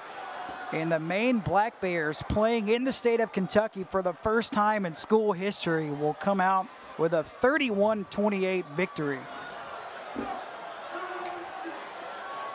It's the old cliche. I've only used it once tonight, Graham. That's why you play the game, man. That's why you play the game. There's so many nuances to the game, but I can tell you, as I preached about here in the second half, the kicking game is so crucial in college football, and it came to fruition tonight. A really good football game. It was like 3 football games all in one, really. What was your biggest takeaway tonight? This Maine team doesn't quit. And when they made the adjustments defensively and really put the pressure on Eccles, and we hope he's well, that's the difference. It changed the whole tide and momentum of the game. And it's very impressive. It's a very impressive FCS football team. And make no mistake, Western Kentucky's a very good football team too. But when elements and the microcosms of the game where they needed to execute, they just were not able to do it. So for Bob Belbin, I'm Graham Doty saying so long for Houchin Smith Stadium in Bowling Green, Kentucky, where the final score, Maine 31, Western Kentucky 28. All games airing on the ESPN networks are streaming live and archive on the ESPN app. This has been a presentation of ESPN.